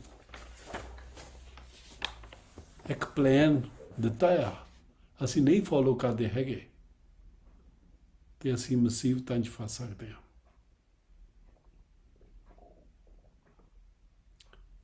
ਰੈਨੋਲਡ ਬੌਂਕੇ ਇੱਕ ਉਹਨੇ ਲੀਫਲੇਟ ਇੱਥੇ ਵੰਡੀ ਸੀਗੀ ਇੰਗਲੈਂਡ ਦੇ ਵਿੱਚ। ਮੈਂ ਕਿਹਾ 95-96 ਦੇ ਲਾਗੇ ਛਾਗੇ ਗੱਲ ਸੀਗੀ, 1995-96 ਦੇ। ਤੇ ਉਹ ਦੱਸਦਾ ਆ, ਕਹਿੰਦਾ ਪਰਮੇਸ਼ਰ ਨੇ ਮੇਰੇ ਨਾਲ ਗੱਲ ਕੀਤੀ, ਕਹਿੰਦਾ ਇੱਕ ਲੀਫਲੇਟ ਲਿਖ, ਇੱਕ ਬੁਕਲੇਟ ਲੈਫਟ, ਤੇ ਸਾਰੀ ਇੰਗਲੈਂਡ ਦੇ ਵਿੱਚ ਉਹ ਪਹੁੰਚਾ। ਉਹ ਪਰਮੇਸ਼ਰ ਨੂੰ ਕਹਿੰਦਾ ਮੈਂ ਤਾਂ ਬਹੁਤ ਜ਼ਿਆਦਾ ਬਿਜ਼ੀ ਹਾਂ। ਸੱਚੀ ਬਹੁਤ ਬਿਜ਼ੀ ਸੀ ਉਹ। ਸਾਰੇ ਅਫਰੀਕਾ ਦੇ ਵਿੱਚ ਉਹ ਪ੍ਰਚਾਰ ਕਰ ਰਿਹਾ ਸੀ, ਜਿੱਥੇ ਲੋਕੀ ਲੱਖਾਂ ਦੇ ਹਿਸਾਬ ਨਾਲ, ਇੱਕ ਵਾਰੀ ਮਿਲੀਅਨ ਵੀ ਇਕੱਠਾ ਹੋਇਆ ਸੀਗਾ, ਮਿਲੀਅਨ ਵੀ ਇਕੱਠੇ ਹੁੰਦੇ ਸੀਗੇ ਉਹਦਾ ਪ੍ਰਚਾਰ ਸੁਣਨ। ਵੀ ਤੂੰ ਨਾ ਕਹਿੰਦਾ ਮੈਂ ਇਹਨਾਂ ਲਿਖਣ 'ਚ ਗੋਡਿਆ, ਵੀ ਤੂੰ ਹੋਰ ਕਿਸੇ ਨੂੰ ਕਹਿਤਾ। ਪਰਮੇਸ਼ਰ ਕਹਿੰਦਾ ਮੈਂ ਤਿੰਨਾਂ ਜਾਣਿਆਂ ਨੂੰ ਪੁੱਛ ਛੱਡਿਆ, ਪਰ ਤਿੰਨਾਂ ਨੇ ਮੈਨੂੰ ਟਰਨ ਡਾਊਨ ਕਰ ਦਿੱਤਾ। ਤੂੰ ਵੀ ਮੈਨੂੰ ਟਰਨ ਡਾਊਨ ਕਰ ਦੇਣਾ? ਉਹ ਕਹਿੰਦਾ ਨਹੀਂ ਜੀ, ਮੈਂ ਤਾਂ ਕਰੂੰਗਾ ਜਿੱਦਾਂ ਤੁਸੀਂ ਮੈਨੂੰ ਕਿਹਾ। ਓਕੇ, ਪਰਮੇਸ਼ਰ ਦੇ ਕੋਲ ਹਰ ਵੇਲੇ ਬੈਕਅਪ ਪਲਾਨ ਹੁੰਦਾ ਆ। ਉਹ ਬੁੱਕ ਲਿਖਦਾ ਆ, ਫਿਰ ਸਾਰੇ ਇੰਗਲੈਂਡ ਦੇ ਵਿੱਚ ਪਹੁੰਚਾਉਂਦਾ ਆ।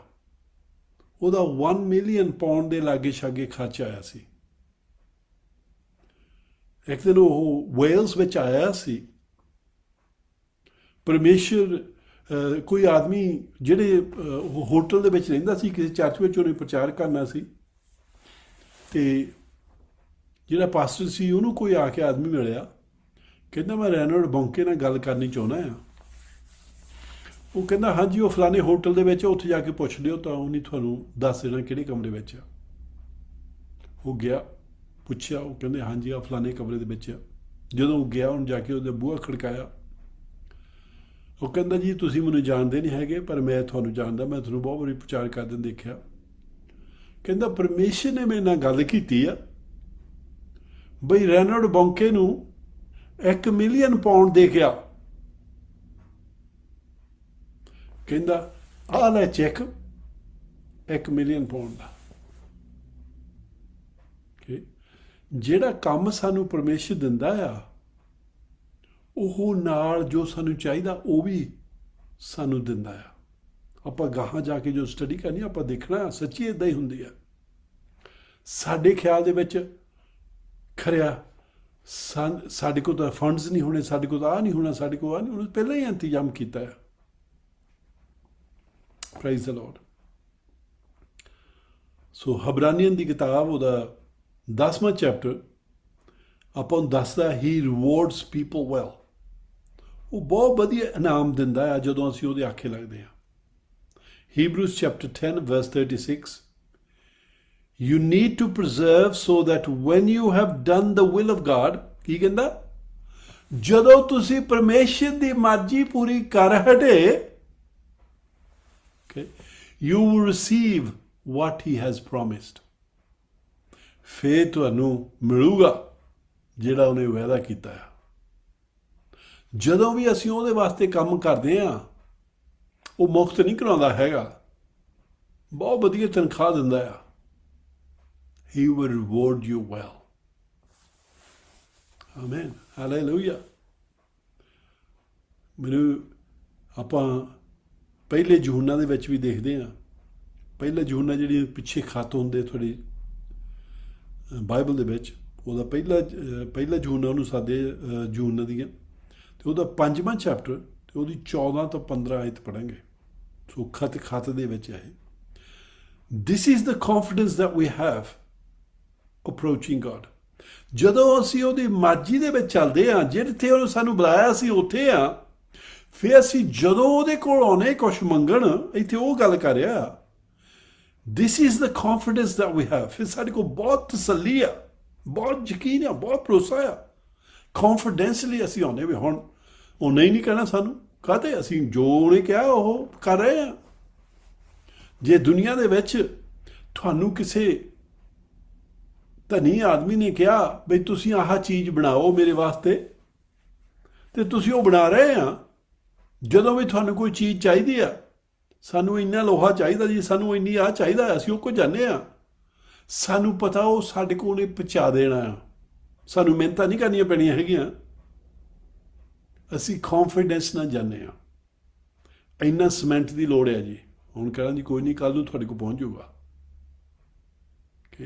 ਸੋ ਇੱਥੇ ਉਹ ਦੱਸਦਾ, ਉਹਨੂੰ ਅਸੀਂ ਅਪਰੋਚ ਕਰਦੇ ਹਾਂ with confidence. God, that if he asks anything according to his will, ਜਦੋਂ ਅਸੀਂ ਪਰਮੇਸ਼ਰ ਦੇ ਕੋਲੋਂ ਮੰਗਦੇ ਹਾਂ ਤੇ ਉਹਦੀ ਮਰਜ਼ੀ ਨਾਲ ਰਲਦਾ ਆ, ਜੇ ਅਸੀਂ ਉਹਦੀ ਮਰਜ਼ੀ ਵਿੱਚ ਚੱਲਦੇ ਹਾਂ, ਸਾਨੂੰ ਪਤਾ ਆ ਉਹਦੀ ਮਰਜ਼ੀ ਦੇ ਨਾਲ ਰਲਦਾ ਆ।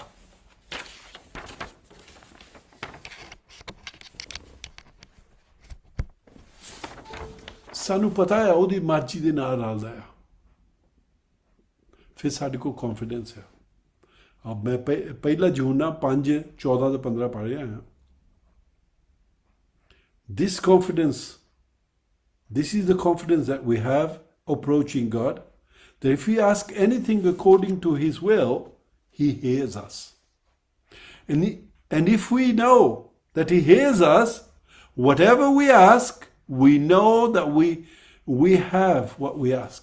ਸਾਨੂੰ ਪਤਾ ਆ, ਕਹਿੰਦਾ ਕੀ ਕਹਿੰਦਾ, ਸਾਨੂੰ ਪਤਾ ਆ ਜੋ ਅਸੀਂ ਮੰਗਿਆ ਸਾਡੇ ਕੋਲ ਆ ਜਾਣਾ। ਜੇ ਅਸੀਂ ਮਿਨਿਸਟਰੀ ਦੇ ਵਿੱਚ ਸਾਨੂੰ ਮਿਹਨਤਾਂ ਕਰਨ ਦੀ ਜ਼ਰੂਰਤ ਨਹੀਂ ਪੈਣੀ ਹੈਗੀ। ਕਈ ਵਾਰੀ ਅਸੀਂ ਦੇਖਦੇ ਹਾਂ ਬਹੁਤ ਮਿਹਨਤਾਂ ਕਰਦੇ ਜੀ, ਸਾਡੀ ਮਿਨਿਸਟਰੀ ਖਤਮ ਹੋ ਜਾਣੀ, ਸਾਡਾ ਆਹ ਹੋ ਜਾਣਾ ਜੀ, ਤੂੰ ਪੈਸੇ ਨਾ ਭੇਜਿਆ, ਆਹ ਹੋ ਜਾਣਾ ਜੀ, ਆਹ ਨਾ। ਜੇ ਸਾਨੂੰ ਪਰਮੇਸ਼ਰ ਨੇ ਭੇਜਿਆ ਆ, फिर साढ़े को कॉन्फिडेंस है उन्हें आप ही भेज देना जो भी चाहिए होया।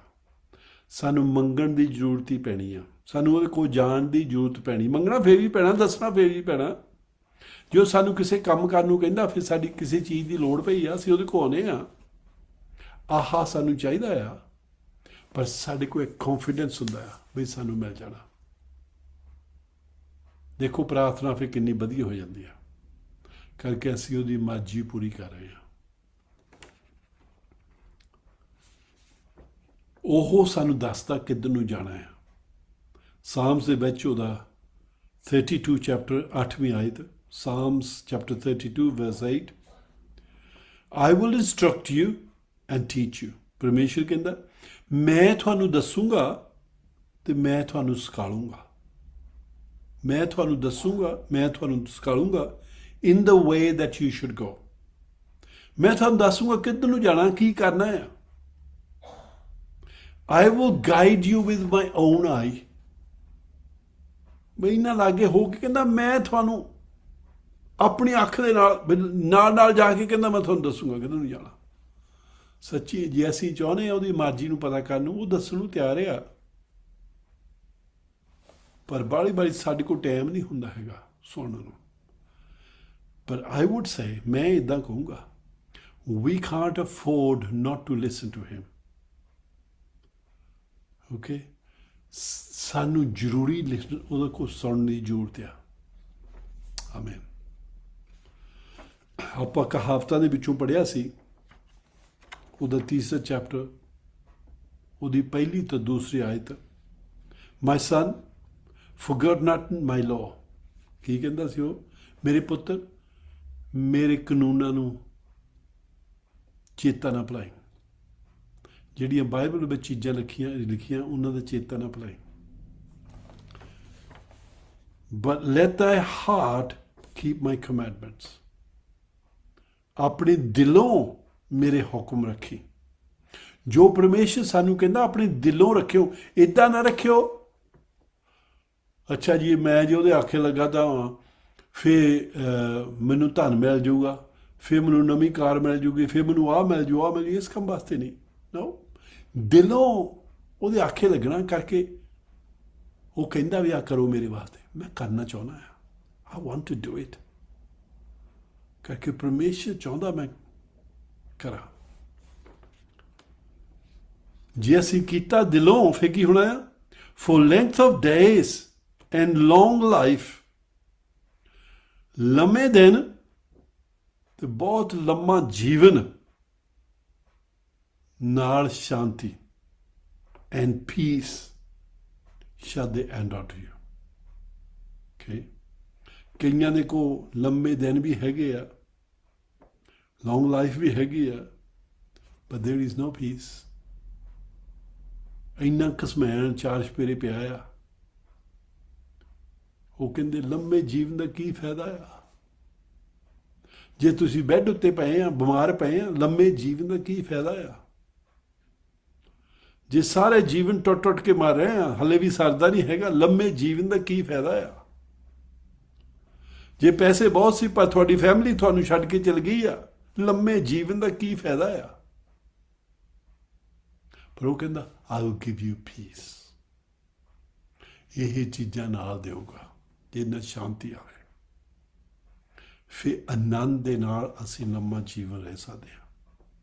कल्ला लम्मा जीवन नहीं दिंदा हो, पर सानू खुशी आनंद दे नाल सानू देना चाहुंदा है। आमीन। This is powerful. I am being blessed. मैनूं तुहाडा नहीं पता, मैं तो आप ही बड़ा ब्लेस होया ये बचन देख के। Hallelujah, praise God.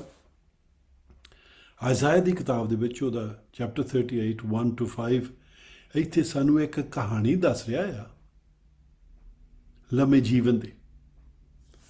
इत्थे एक राजा सी, ਉਹਦਾ ਨਾਂ ਸੀ ਹੈਜ਼ਕਾਇਆ, ਤੇ ਉਹ ਬਿਮਾਰ ਹੋ ਗਿਆ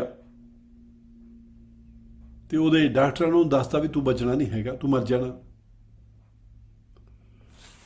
ਤੇ ਉਹ ਬੈੱਡ ਤੇ ਪਿਆ ਆ, ਮਰਨ ਵਾਲਾ ਆ, ਤੇ ਉਹ ਨਬੀ ਨੂੰ ਵੀ ਸਾਦਾ ਆ, ਪਰਮੇਸ਼ਰ ਦੇ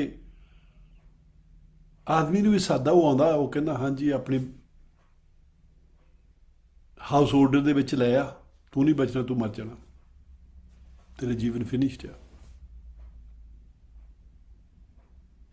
ਹੋ ਸਕਦਾ ਤੁਸੀਂ ਇਸ ਟਾਈਮ ਦੇ ਵਿੱਚ ਹੋ, ਪਰ ਉਹਨੇ ਕੀ ਕੀਤਾ, ਉਹ ਦੱਸ ਕੇ, ਨਵੀ ਦੱਸ ਕੇ ਇੱਦਾਂ ਚੱਲ ਜਾਂਦਾ ਆ।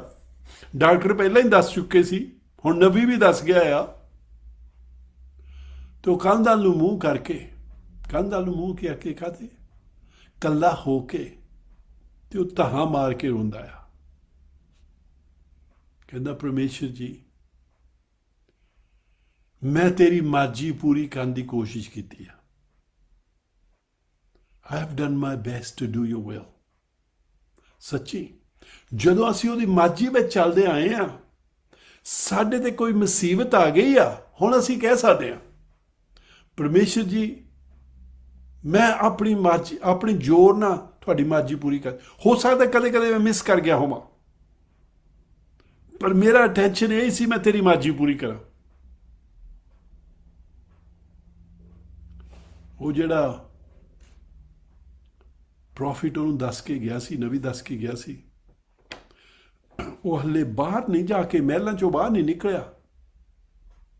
ਪਰਮੇਸ਼ਰ ਕਹਿੰਦਾ ਜਾ, ਕਹਿੰਦਾ ਉਹਨੂੰ ਦੱਸ ਦੇ ਮੈਂ ਉਹਨੂੰ 15 ਸਾਲ ਹੋਰ ਦੇ ਦਿੱਤੇ ਆ। I have given him another 15 years. ਮੁੜ ਕੇ ਆਉਂਦਾ ਤੇ ਉਹਨੂੰ ਦੱਸਦਾ ਆ। ਪਰ ਉਹਦੀ ਇਕੱਲੀ ਇਹ ਨਹੀਂ ਪ੍ਰੋਬਲਮ ਸੀਗੀ ਵੀ ਮੈਂ ਮਰ ਚੱਲਿਆ ਆ। ਕਈ ਮਹੀਨਿਆਂ ਦੇ ਬੈਰੀ ਬਾਹਰ 4 ਚੁਫੇਰੇ ਜਰੂਸਲਮ ਦੇ ਘੇਰਾ ਪਾ ਕੇ ਖੜੇ ਆ, ਤੇ ਲੋਕੀ ਸ਼ਹਿਰ ਦੇ ਵਿੱਚ ਭੁੱਖੇ ਮਰ ਰਹੇ ਆ। ਜਰੂਸਲਮ ਦੇ ਵਿੱਚ ਕਰਕੇ ਬੈਰੀਆਂ ਨੇ ਘੇਰਾ ਪਾਇਆ ਆ। ਬੈਰੀ ਏਦਾਂ ਵੀ ਕਹਿ ਹਟਿਆ ਵੀ ਜੇ ਦੇਖੋ 2000 ਬਹਾਦਰ ਹੈਗਾ ਸਾਡੇ ਨਾਲ ਲੜਨ ਨੂੰ, ਅਸੀਂ ਉਹਨਾਂ ਨੂੰ ਘੋੜੇ ਦਿੰਦੇ ਆ ਜਾਓ ਸਾਡੇ ਨਾਲ ਲੜੋ। ਪਰ ਹੁਣ ਰਾਜੇ ਦੇ ਸਾਰੇ ਦਿਲ ਛੱਡ ਕੇ ਬੈਠੇ ਸੀ। ਪਰ ਪਰਮੇਸ਼ਰ ਨੇ ਉਹਨੂੰ ਕਹਿਤਾ ਵੀ ਤੇ ਕੋ 15 ਸਾਲ ਹੋਰ ਹੁਣ ਹੋ ਗਿਆ ਆ। ਹੁਣ ਪਰਮੇਸ਼ਰ ਜਿਹੜੀਆਂ ਦੀ ਪ੍ਰੋਬਲਮ ਸੀਗੀਆਂ ਉਹ ਵੀ ਸੋਲਵ ਕਰਨਾ ਪਿਆ। ਕਾਹਤੇ ਕਰਕੇ ਉਹ ਪਰਮੇਸ਼ਰ ਦੀ ਮਰਜ਼ੀ ਨੂੰ ਪੂਰਾ ਕਰਦਾ ਸੀ।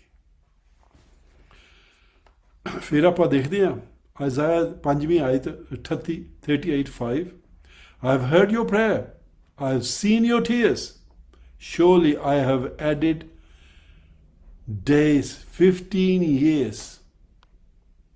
15 ਸਾਲ ਕਹਿੰਦਾ ਮੈਂ ਹੋਰ ਨਾਲ ਲਾਤੇ ਆ। ਵਾਓ। ਫਿਰ 38:6 ਦੇ ਵਿੱਚ ਕਹਿੰਦਾ I will deliver you and this city for the hand of the king Assyria, and I will defeat this. I will defend this city. Okay?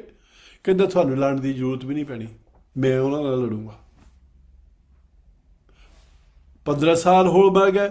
ਬਾਹਰੀ ਜਿਹੜੇ ਬਾਹਰ ਬੈਰੀ ਖੜੇ ਸੀ ਕਈ ਮਹੀਨਿਆਂ ਤੋਂ, ਕੋਸ਼ਿਸ਼ ਕਰਦੇ ਸੀ ਅੰਦਰ ਆਉਣ ਦੀ, ਤੇ ਉਹ ਬਾਹਰ ਨਹੀਂ ਨਿਕਲ ਸਕਦੇ ਸੀ, ਖਾਣਾ ਮੁੱਕ ਗਿਆ ਸੀਗਾ। ਪਰਮੇਸ਼ਰ ਕਹਿੰਦਾ I'll deal with them. ਹੋਰ ਥਾਂ ਜਾ ਕੇ ਪ੍ਰਭੂ ਦੱਸਦਾ ਆ ਪਰਮੇਸ਼ਰ ਨੇ ਇੱਕ ਸਵਰਗਦੂਤ ਭੇਜਿਆ, ਉਹਨੇ 186,000 ਸੋਲਜਰਸ ਇੱਕ ਰਾਤ ਵਿੱਚ ਮਾਰ ਸੱਟੇ, ਬਾਕੀ ਦੇ ਫੇ ਚੱਲ ਗਏ। ਕੀ ਹੋਇਆ? ਪਰਮੇਸ਼ਰ ਨੇ ਕੱਲੀ ਉਹਦੀ ਲੰਮਾ ਜੀਵਨ ਨਹੀਂ ਦਿੱਤਾ, ਜਿਹੜੀ ਮੁਸੀਬਤ ਵਿੱਚ ਜਾ ਰਿਹਾ ਸੀ ਉਹਦਾ ਵੀ ਹੱਲ ਕਰਤਾ। ਆਪਾਂ ਕੀ ਪੜ੍ਹਦੇ ਸੀ? I will give you long life and peace. ਸ਼ਾਂਤੀ। ਜੇ ਕੋਈ ਲੌਂਗ ਲਾਈਫ 15 ਸਾਲ ਹੋਰ ਮਿਲ ਜਾਂਦੇ, ਪਰ ਬੈਰੀ ਬਾਹਰ ਖੜੇ ਆ ਯਾਰ, ਉਹ ਕੋ ਪੀਸ ਹੈ ਨਾ ਹੋਣਾ ਨਹੀਂ ਸੀ। ਹੁਣ ਕੀ ਸੋਚਣਾ ਸੀ? ਹੁਣ ਕਿੱਦਾਂ ਕਰੀਏ? ਲੰਮਾ ਜੀਵਨ ਤਾਂ ਮਿਲ ਗਿਆ, ਪਰ ਬਾਹਰ ਬੈਰੀ ਖੜੇ ਭੁੱਖੇ ਮਰਦੇ ਅਸੀਂ। ਹਾਲੇਲੂਇਆ। ਇਜ਼ਾਇਆ 38 ਆਪਾਂ 6 ਵਿੱਚੋਂ ਪੜ੍ਹ ਕੇ ਹਟੇ, ਆਪਾਂ ਹੁਣ 7 and 8 ਪੜ੍ਹਦੇ ਹਾਂ। Again, this is the sign to you from the Lord, and the Lord will do this thing which I have spoken. Behold, I will bring the shadow on the sundial, which has gone down with the sun, on the dial. Isaiah 10 degrees forward, so that the sun returned 10 degrees forward from the dial that had gone down. ਕੀ ਕਹਿੰਦਾ? ਉਦੋਂ ਘੜੀਆਂ ਨਹੀਂ ਸੀ, ਸੂਰਜ ਦੀ ਛਾਂ ਦੇ ਨਾਲ time measure ਕਰਦੇ ਹੁੰਦੇ ਸੀ। ਪਰਮੇਸ਼ਰ ਕਹਿੰਦਾ ਮੈਂ ਤੈਨੂੰ ਇੱਕ ਨਿਸ਼ਾਨ ਵੀ ਦਿੰਦਾ, ਇੱਦਾਂ ਹੋ ਜਾਣੀ ਆ। ਜੋ ਵੀ ਮੈਂ ਕਿਹਾ ਉੱਦਾਂ 15 ਸਾਲ ਤੈਨੂੰ ਹੋਰ ਮਿਲ ਜਾਏ, ਉਹਨਾਂ ਨੂੰ ਵੀ ਮੈਂ ਡੀਲ ਕਰ ਲੈਣਾ। ਆਹ ਨਿਸ਼ਾਨ ਆ। ਨਿਸ਼ਾਨ ਕੀ ਆ? ਮੈਂ ਕਹਿੰਦਾ ਸੂਰਜ ਪਿਛਾ ਨੂੰ ਕਰ ਦੂੰਗਾ, ਲੰਮਾ ਦਿਨ ਵੱਡਾ ਕਰ ਦੂੰਗਾ। ਓਕੇ, ਮੋਰ ਨੂੰ ਤਾਂ ਸੂਰਜ ਨੇ ਜਾਣਾ ਹੀ ਜਾਣਾ ਸੀ, ਪਰ ਕਹਿੰਦਾ ਮੈਂ ਪਿਛੇ ਨੂੰ ਕਰ ਦੂੰਗਾ। ਇਹ ਸਾਈਨ ਹੋਊਗਾ, ਮੈਂ ਇਹ ਚੀਜ਼ਾਂ ਕਰ ਦੇਣੀਆਂ। Wow, isn't that wonderful? Isn't God wonderful? ਸੱਚੀ ਸਾਡੇ ਵਾਸਤੇ ਉਹ ਕਰਨ ਨੂੰ ਤਿਆਰ ਆ। ਅੱਜ ਜੇ ਤੁਸੀਂ ਮੁਸੀਬਤ ਵਿੱਚ ਦੀ ਲੰਘ ਰਹੇ ਆ, ਸਾਨੂੰ ਉਹਦੇ ਵਿੱਚ ਭਰੋਸਾ ਰੱਖਣ ਦੀ ਜ਼ਰੂਰਤ ਆ। ਪਹਿਲਾਂ ਚੈੱਕ ਕਰ ਲਓ ਵੀ ਤੁਸੀਂ ਉਹਦੀ ਮਰਜ਼ੀ ਵਿੱਚ ਆ, ਤੁਸੀਂ ਉਹਦੇ ਪਲਾਨ ਵਿੱਚ ਆ। ਜੇ ਨਹੀਂ ਹੈਗੇ, ਉਹਨਾਂ ਵਾਅਦਾ ਕਰ ਲਓ ਵੀ ਮੈਂ ਤੁਹਾਡੇ ਪਲਾਨ ਵਿੱਚ ਆਉਣਾ ਚਾਹੁੰਦਾ ਹਾਂ। ਫਿਰ ਉਦੋਂ ਤੋਂ ਹੀ ਤੁਹਾਡਾ ਜੀਵਨ ਬਦਲਣ ਲੱਗ ਪੈਣਾ, ਉਦੋਂ ਤੋਂ ਹੀ ਚੀਜ਼ਾਂ ਬਦਲਣ ਲੱਗ ਪੈਣੀਆਂ। ਫਿਰ ਨੇਚਰ ਰੱਖਣੀ ਜਿੱਦਾਂ ਤਿੰਨਾਂ ਆਦਮੀਆਂ ਰੱਖੀ ਸੀ। ਪਰਮੇਸ਼ਰ ਵਿੱਚ ਭਰੋਸਾ ਰੱਖਿਆ ਸੀ, ਪਰ ਰਾਜਾ ਕਹਿੰਦਾ ਸੀ ਉਹਦੀ ਮੂਰਤ ਨੂੰ ਪੂਜੋ। ਉਹ ਕਹਿੰਦੇ ਅਸੀਂ ਪਰਮੇਸ਼ਰ ਤੋਂ ਛੁੱਟ ਹੋਰ ਕਿਸੇ ਨੂੰ ਪੂਜਣਾ ਨਹੀਂ ਹੈਗਾ। ਉਹ ਕਹਿੰਦਾ ਤੁਹਾਨੂੰ ਬਲਦੀ ਅੱਗ ਦੇ ਵਿੱਚ, ਭੱਠੀ ਦੇ ਵਿੱਚ ਸਿੱਟ ਦੂੰਗਾ ਜੇ ਤੁਸੀਂ ਨਾਮ ਬੋਲੋਗੇ। ਤੇ ਉਹ ਆਹ ਜਵਾਬ ਦਿੰਦੇ ਆ। This is the answer that ਦੇ ਗੇਵ ਹਿਮ। ਡੈਨੀਅਲ ਚੈਪਟਰ 3, ਦਾਨੀਅਲ ਦਾ ਤੀਸਰਾ ਚੈਪਟਰ, ਉਹਦੀ 17 ਤੋਂ 18 ਆਇਤ, ਉਹਨਾਂ ਤਿੰਨਾਂ ਜਾਣਾਂ ਦਾ ਜਵਾਬ ਆ। If that is the case, ਉਹ ਕਹਿੰਦੇ ਜੇ ਇਹ ਕੇਸ ਆ ਵੀ ਤੂੰ ਸਾਨੂੰ ਬਲਦੀ ਅੱਗ ਵਿੱਚ ਛੱਡ ਦੇਣਾ, our God whom we serve is able to deliver us. ਸਾਡਾ ਪਰਮੇਸ਼ਰ ਜਿਹਨੂੰ ਅਸੀਂ ਮੰਨਦੇ ਹਾਂ, ਉਹ ਸਾਨੂੰ ਬਚਾ ਸਕਦਾ ਹੈ from the burning furnace, ਜਿੱਥੇ ਅੱਗ ਬਲਦੀ ਹੈ ਉੱਥੋਂ ਵੀ ਸਾਨੂੰ ਬਚਾ ਸਕਦਾ ਹੈ। ਵਾਓ, ਹੋ ਸਕਦਾ ਤੁਸੀਂ ਇਸ ਵੇਲੇ ਉੱਦਾਂ ਦਾ ਸਿਚੁਏਸ਼ਨ ਫੋਲੋ ਕਰ ਸਕਦੇ ਹੋ, ਤੁਸੀਂ ਉਹਦੇ ਵਿੱਚ ਫਸੇ ਹੋਵੋ, ਪਰ ਹੁਣ ਪਰਮੇਸ਼ਰ ਤੁਹਾਨੂੰ ਕਹਿ ਰਿਹਾ he is able to save you। ਪਰ ਫਿਰ ਇੱਕ ਇੱਥੇ ਅਮੇਜ਼ਿੰਗ ਚੀਜ਼ ਉਹ ਕਹਿੰਦੇ, ਫਿਰ ਉਹ ਕਹਿੰਦੇ and he will deliver us from your hand। ਫਿਰ ਉਹ ਕਹਿੰਦੇ ਹਾਂ ਸਾਨੂੰ ਉਹ ਬਚਾਊਗਾ ਵੀ। ਕੱਲੇ ਇੱਦਾਂ ਨਹੀਂ ਕਹਿੰਦੇ ਬਚਾ ਸਕਦਾ ਆ, ਕਹਿੰਦੇ ਬਚਾਊਗਾ ਵੀ। ਵਾਓ, ਹੁਣ ਰਾਜਾ ਡਰ ਗਿਆ। ਉਹ ਕਹਿੰਦਾ ਇੰਨੀਆਂ ਮੇਰੇ ਕੋਲ ਫੌਜਾਂ ਆ, ਅੱਗ ਇੰਨੀ ਬਣ ਰਹੀ ਆ ਭੱਠੀ ਦੇ ਵਿੱਚ, ਇਹ ਕਹਿੰਦੇ ਪਰਮੇਸ਼ਰ ਨੇ ਬਚਾਉਣਾ, ਕਿੱਦਾਂ ਬਚਾ ਲੂਗਾ? ਪਰ ਫਿਰ ਵੀ ਉਹ ਡਰਦਾ ਆ ਵੀ ਕਿਸੇ ਤਰ੍ਹਾਂ ਕੁਛ ਹੋ ਨਾ ਜਾਵੇ। ਫਿਰ ਉਹਨੇ ਜਿਹੜੇ ਉਹਦੇ ਸਟਰੋਂਗ ਸੋਲਜਰ ਸੀਗੇ, ਹੁਣ ਕਿਹਾ ਵੀ ਕੀ ਪਤਾ ਲੜਨਾ ਹੋਊਗਾ, ਜਿਹੜੇ ਜ਼ਿਆਦਾ ਸ਼ਕਤੀ ਵਾਲੇ ਸਟਰੋਂਗ ਸੋਲਜਰ ਸੀ, ਉਹਨਾਂ ਨੂੰ ਸੱਦਿਆ। ਕਹਿੰਦਾ ਇਹਨਾਂ ਨੂੰ ਬੰਨ੍ਹ ਕੇ ਭੱਠੀ ਵਿੱਚ ਸੁੱਟ ਦਿਓ। ਤੇ ਉਹ ਬੰਨ੍ਹ ਕੇ ਉਹਨਾਂ ਨੂੰ ਭੱਠੀ ਵਿੱਚ ਸੁੱਟਣ ਗਏ। ਤੇ ਪਰ ਉਹ ਪਹਿਲਾਂ ਆਹ ਜਵਾਬ ਦਿੰਦੇ ਸੁੱਟਣ ਤੋਂ ਪਹਿਲਾਂ, but let it be known to you। ਰਾਜੇ ਨੂੰ ਕਹਿੰਦੇ ਆ ਆਹ ਸੁਣ ਲਾ, ਕੰਨ ਖੋਲ ਕੇ ਸੁਣ ਲਾ। ਬਹੁਤ ਦਿਲਵਰੀ ਨਾਲ ਉਹਦਾ ਬੋਲਦੇ ਆ, ਬਹੁਤ ਕੰਨ ਖੋਲ ਕੇ ਸੁਣ ਲਾ। let it be known to you, O king, that we will not serve your gods। ਅਸੀਂ ਤੁਹਾਡੇ ਦੇਵਤਿਆਂ ਦੀ ਸੇਵਾ ਨਹੀਂ ਕਰਨੀ ਹੈਗੀ। no worship them, ਨਾ ਅਸੀਂ ਉਹਨਾਂ ਦੇ ਮੂਹਰੇ ਪੂਜਣਾ ਆ। your golden image, ਜਿਹੜੀ ਤੇ ਸੋਨੇ ਦੀ ਮੂਰਤ ਬਣਾਈ ਆ, ਅਸੀਂ ਨਹੀਂ ਉਹਦੇ ਮੂਹਰੇ ਪੂਜਣਾ ਹੈਗਾ। ਉਹਨੇ ਆਪਣੇ ਫੌਜੀ ਉਹ ਸੱਦੇ, ਉਹਨੀ ਬੰਨ੍ਹ ਕੇ ਉਹਨਾਂ ਨੂੰ ਭੱਠੀ ਦੇ ਵਿੱਚ ਸਿੱਟਣ ਗਏ। ਉਹਨਾਂ ਨੂੰ ਭੱਠੀ ਵਿੱਚ ਸਿੱਟ ਦਿੰਦੇ ਆ, ਪਰ ਇਹ ਅੱਗ ਇੰਨੀ ਬਾਹਰ ਨੂੰ ਨਿਕਲਦੀ ਆ, ਜਿਹੜੇ ਫੌਜੀ ਉਹਨਾਂ ਨੂੰ ਸਿੱਟਣ ਗਏ ਉਹ ਆਪ ਮਰ ਜਾਂਦੇ ਆ। ਅੱਗ ਲੂ ਸਿੱਟਦੀ ਉਹਨਾਂ ਨੂੰ। ਵਾਓ, ਪਰ ਉਹ ਫੇਰ ਵੀ ਬਚ ਜਾਂਦੇ ਆ। ਰਾਜਾ ਦੇਖਦਾ ਉਹ ਅੱਗ ਦੇ ਵਿੱਚ ਤੁਰੇ ਫਿਰਦੇ ਆ। ਕਰਕੇ ਉਹਨੇ ਕੀ ਕਿਹਾ ਸੀ, ਨੇਚਰ ਰੱਖੀ ਸੀ। ਉਹਨਾਂ ਨੂੰ ਪਤਾ ਸੀ ਅਸੀਂ ਪਰਮੇਸ਼ਰ ਦੀ ਮਰਜ਼ੀ ਵਿੱਚ ਹਾਂ, ਉਹਨਾਂ ਨੂੰ ਪਤਾ ਸੀ ਪਰਮੇਸ਼ਰ ਆਹ ਸਾਡੇ ਤੋਂ ਚਾਹੁੰਦਾ ਆ, ਤੇ ਪਰਮੇਸ਼ਰ ਨੇ ਉਹਨਾਂ ਨੂੰ ਬਚਾ ਲਿਆ। ਤੇ ਉਹਦੀ ਮਰਜ਼ੀ ਵਿੱਚ ਰਹਿਣਾ ਬਹੁਤ ਇੰਪੋਰਟੈਂਟ ਆ, ਬਹੁਤ ਖਾਸ ਆ। ਅੱਜ ਅਸੀਂ ਫੈਸਲਾ ਕਰ ਸਕਦੇ ਹਾਂ। ਮੈਨੂੰ ਪਤਾ, ਮੈਂ ਤੇ ਕਲਾਕਾਰ ਦੇਖਦਾ, ਮੈਨੂੰ ਪਤਾ ਨਹੀਂ ਮੇਰੇ ਕੋਲ ਟਾਈਮ ਹੈਗਾ ਜਾਂ ਨਹੀਂ, ਪਰ ਮੈਂ ਇੱਕ ਟੈਸਟਮਨੀ ਦਿੰਦਾ। ਮੇਰੇ ਜੀਵਨ 'ਤੇ ਵੀ ਬਹੁਤ ਵਾਰੀ ਇੱਦਾਂ ਦੀ ਚੀਜ਼ ਆ ਚੁੱਕੀ ਆ। ਓਕੇ, ਇੱਕ ਵਾਰੀ ਮੇਰਾ ਆਪਰੇਸ਼ਨ ਹੋਣਾ ਸੀ। ਮੇਰਾ ਦਿਲ ਦੀਆਂ ਨਾੜਾਂ ਬਲੌਕ ਹੋਈਆਂ ਸੀ, ਦਿਲ ਕੰਮ ਕਰਨੋਂ ਹਟ ਗਿਆ, ਬੀਟ ਮਿਸ ਕਰਦਾ ਆ, ਦਿਲ ਦਾ ਵਾਲਵ ਖੁੱਲ੍ਹਾ ਰਹਿੰਦਾ ਆ, ਸੋ ਖੂਨ ਪੰਪ ਨਹੀਂ ਤਾਹਨ ਹੁੰਦਾ ਹੈਗਾ, ਕਰਕੇ ਖੁੱਲ੍ਹਾ ਰਹਿੰਦਾ, ਥੱਲੇ ਫੇੜਿਆ ਪੈਂਦਾ। ਅਤੇ ਡਾਕਟਰ ਨੇ ਜਿਹੜੇ ਵੱਡੇ ਸਪੈਸ਼ਲਿਸਟ ਸੀ ਵੂਲਵਰਹੈਂਪਟਨ ਨੂੰ ਚੈੱਕ ਕੀਤਾ, ਅਤੇ ਛੋਟੀ ਕਰਕੇ ਮੈਂ ਕਹਾਣੀ ਦੱਸਦਾ ਹਾਂ। ਉਹ ਕਹਿੰਦੇ ਬਈ 75% ਚਾਂਸ ਆ ਤੂੰ ਮਰ ਜਾਊਗਾ, 25% ਚਾਂਸ ਹੈ ਤੂੰ ਬਚ ਜਾਊਗਾ। ਕਰਕੇ ਉਹ ਕਹਿੰਦਾ ਇਹ ਆਪਰੇਸ਼ਨ ਕਰਨ ਨੂੰ ਮੈਨੂੰ 6 ਤੋਂ 8 ਘੰਟੇ ਲੱਗਣੇ ਆ, ਤੇਰਾ ਦਿਲ ਕੱਢ ਕੇ ਅਸੀਂ ਮਸ਼ੀਨ 'ਤੇ ਲਾ ਦੇਣਾ, ਕਰਕੇ ਉਹ ਪਿਛਲੇ ਪਾਸੇ ਆ ਜਿਹੜਾ ਵਾਲਵ ਅਸੀਂ ਰਿਪੇਅਰ ਕਰਨਾ। ਅਤੇ ਕਹਿੰਦਾ ਵੀ ਬਹੁਤ ਘੱਟ ਚਾਂਸ ਹੈ ਤੂੰ ਬਚੂਗਾ। ਪਰ ਅਸੀਂ ਪ੍ਰੇ ਕੀਤੀ, ਪ੍ਰਭੂ ਅਸੀਂ ਕੋਸ਼ਿਸ਼ ਕੀਤੀ ਆ ਤੇਰੀ ਮਰਜ਼ੀ ਕਰਨ ਨੂੰ। ਹੋ ਸਕਦਾ ਅਸੀਂ ਬਹੁਤ ਵਾਰੀ ਮਿਸ ਕਰ ਗਏ ਸੀ, ਮੈਨੂੰ ਪਤਾ ਸੀ ਬਹੁਤ ਵਾਰੀ ਅਸੀਂ ਮਿਸ ਕਰ ਗਏ, ਪਰ ਫਿਰ ਵੀ ਅਸੀਂ ਤੁਹਾਡੀ ਮਰਜ਼ੀ ਪੂਰੀ ਕਰਨਾ ਚਾਹੁੰਦੇ ਹਾਂ, ਜੋ ਤੂੰ ਚਾਹੁੰਦਾ ਉਹ ਹੀ ਕਰਨਾ ਚਾਹੁੰਦੇ ਹਾਂ। ਪਰ ਜੇ ਮੇਰਾ ਟਾਈਮ ਆ ਗਿਆ ਫਿਰ ਵੀ ਮੈਂ ਆਉਣ ਨੂੰ ਤਿਆਰ ਹਾਂ। ਮੈਂ ਉਸ ਵੇਲੇ 63 ਸੀਗਾ, ਅਤੇ ਉਹ ਡਾਕਟਰ ਸਾਨੂੰ ਦੱਸ ਕੇ ਚੱਲ ਗਿਆ। ਮੈਂ ਤਾਂ ਸੁਰਿੰਦਰ ਗੱਲਾਂ ਕਰਦੇ ਹਾਂ, ਅਸੀਂ ਹੱਸਦੇ ਹਾਂ, ਅਤੇ ਉਹ ਮੁੜ ਕੇ ਫਿਰ ਆ ਗਿਆ। ਉਹ ਕਹਿੰਦਾ ਮੇਰੇ ਖਿਆਲ ਤੁਹਾਨੂੰ ਸਮਝ ਹੀ ਲੱਗੀ ਮੈਂ ਕੀ ਕਹਿੰਦਾ।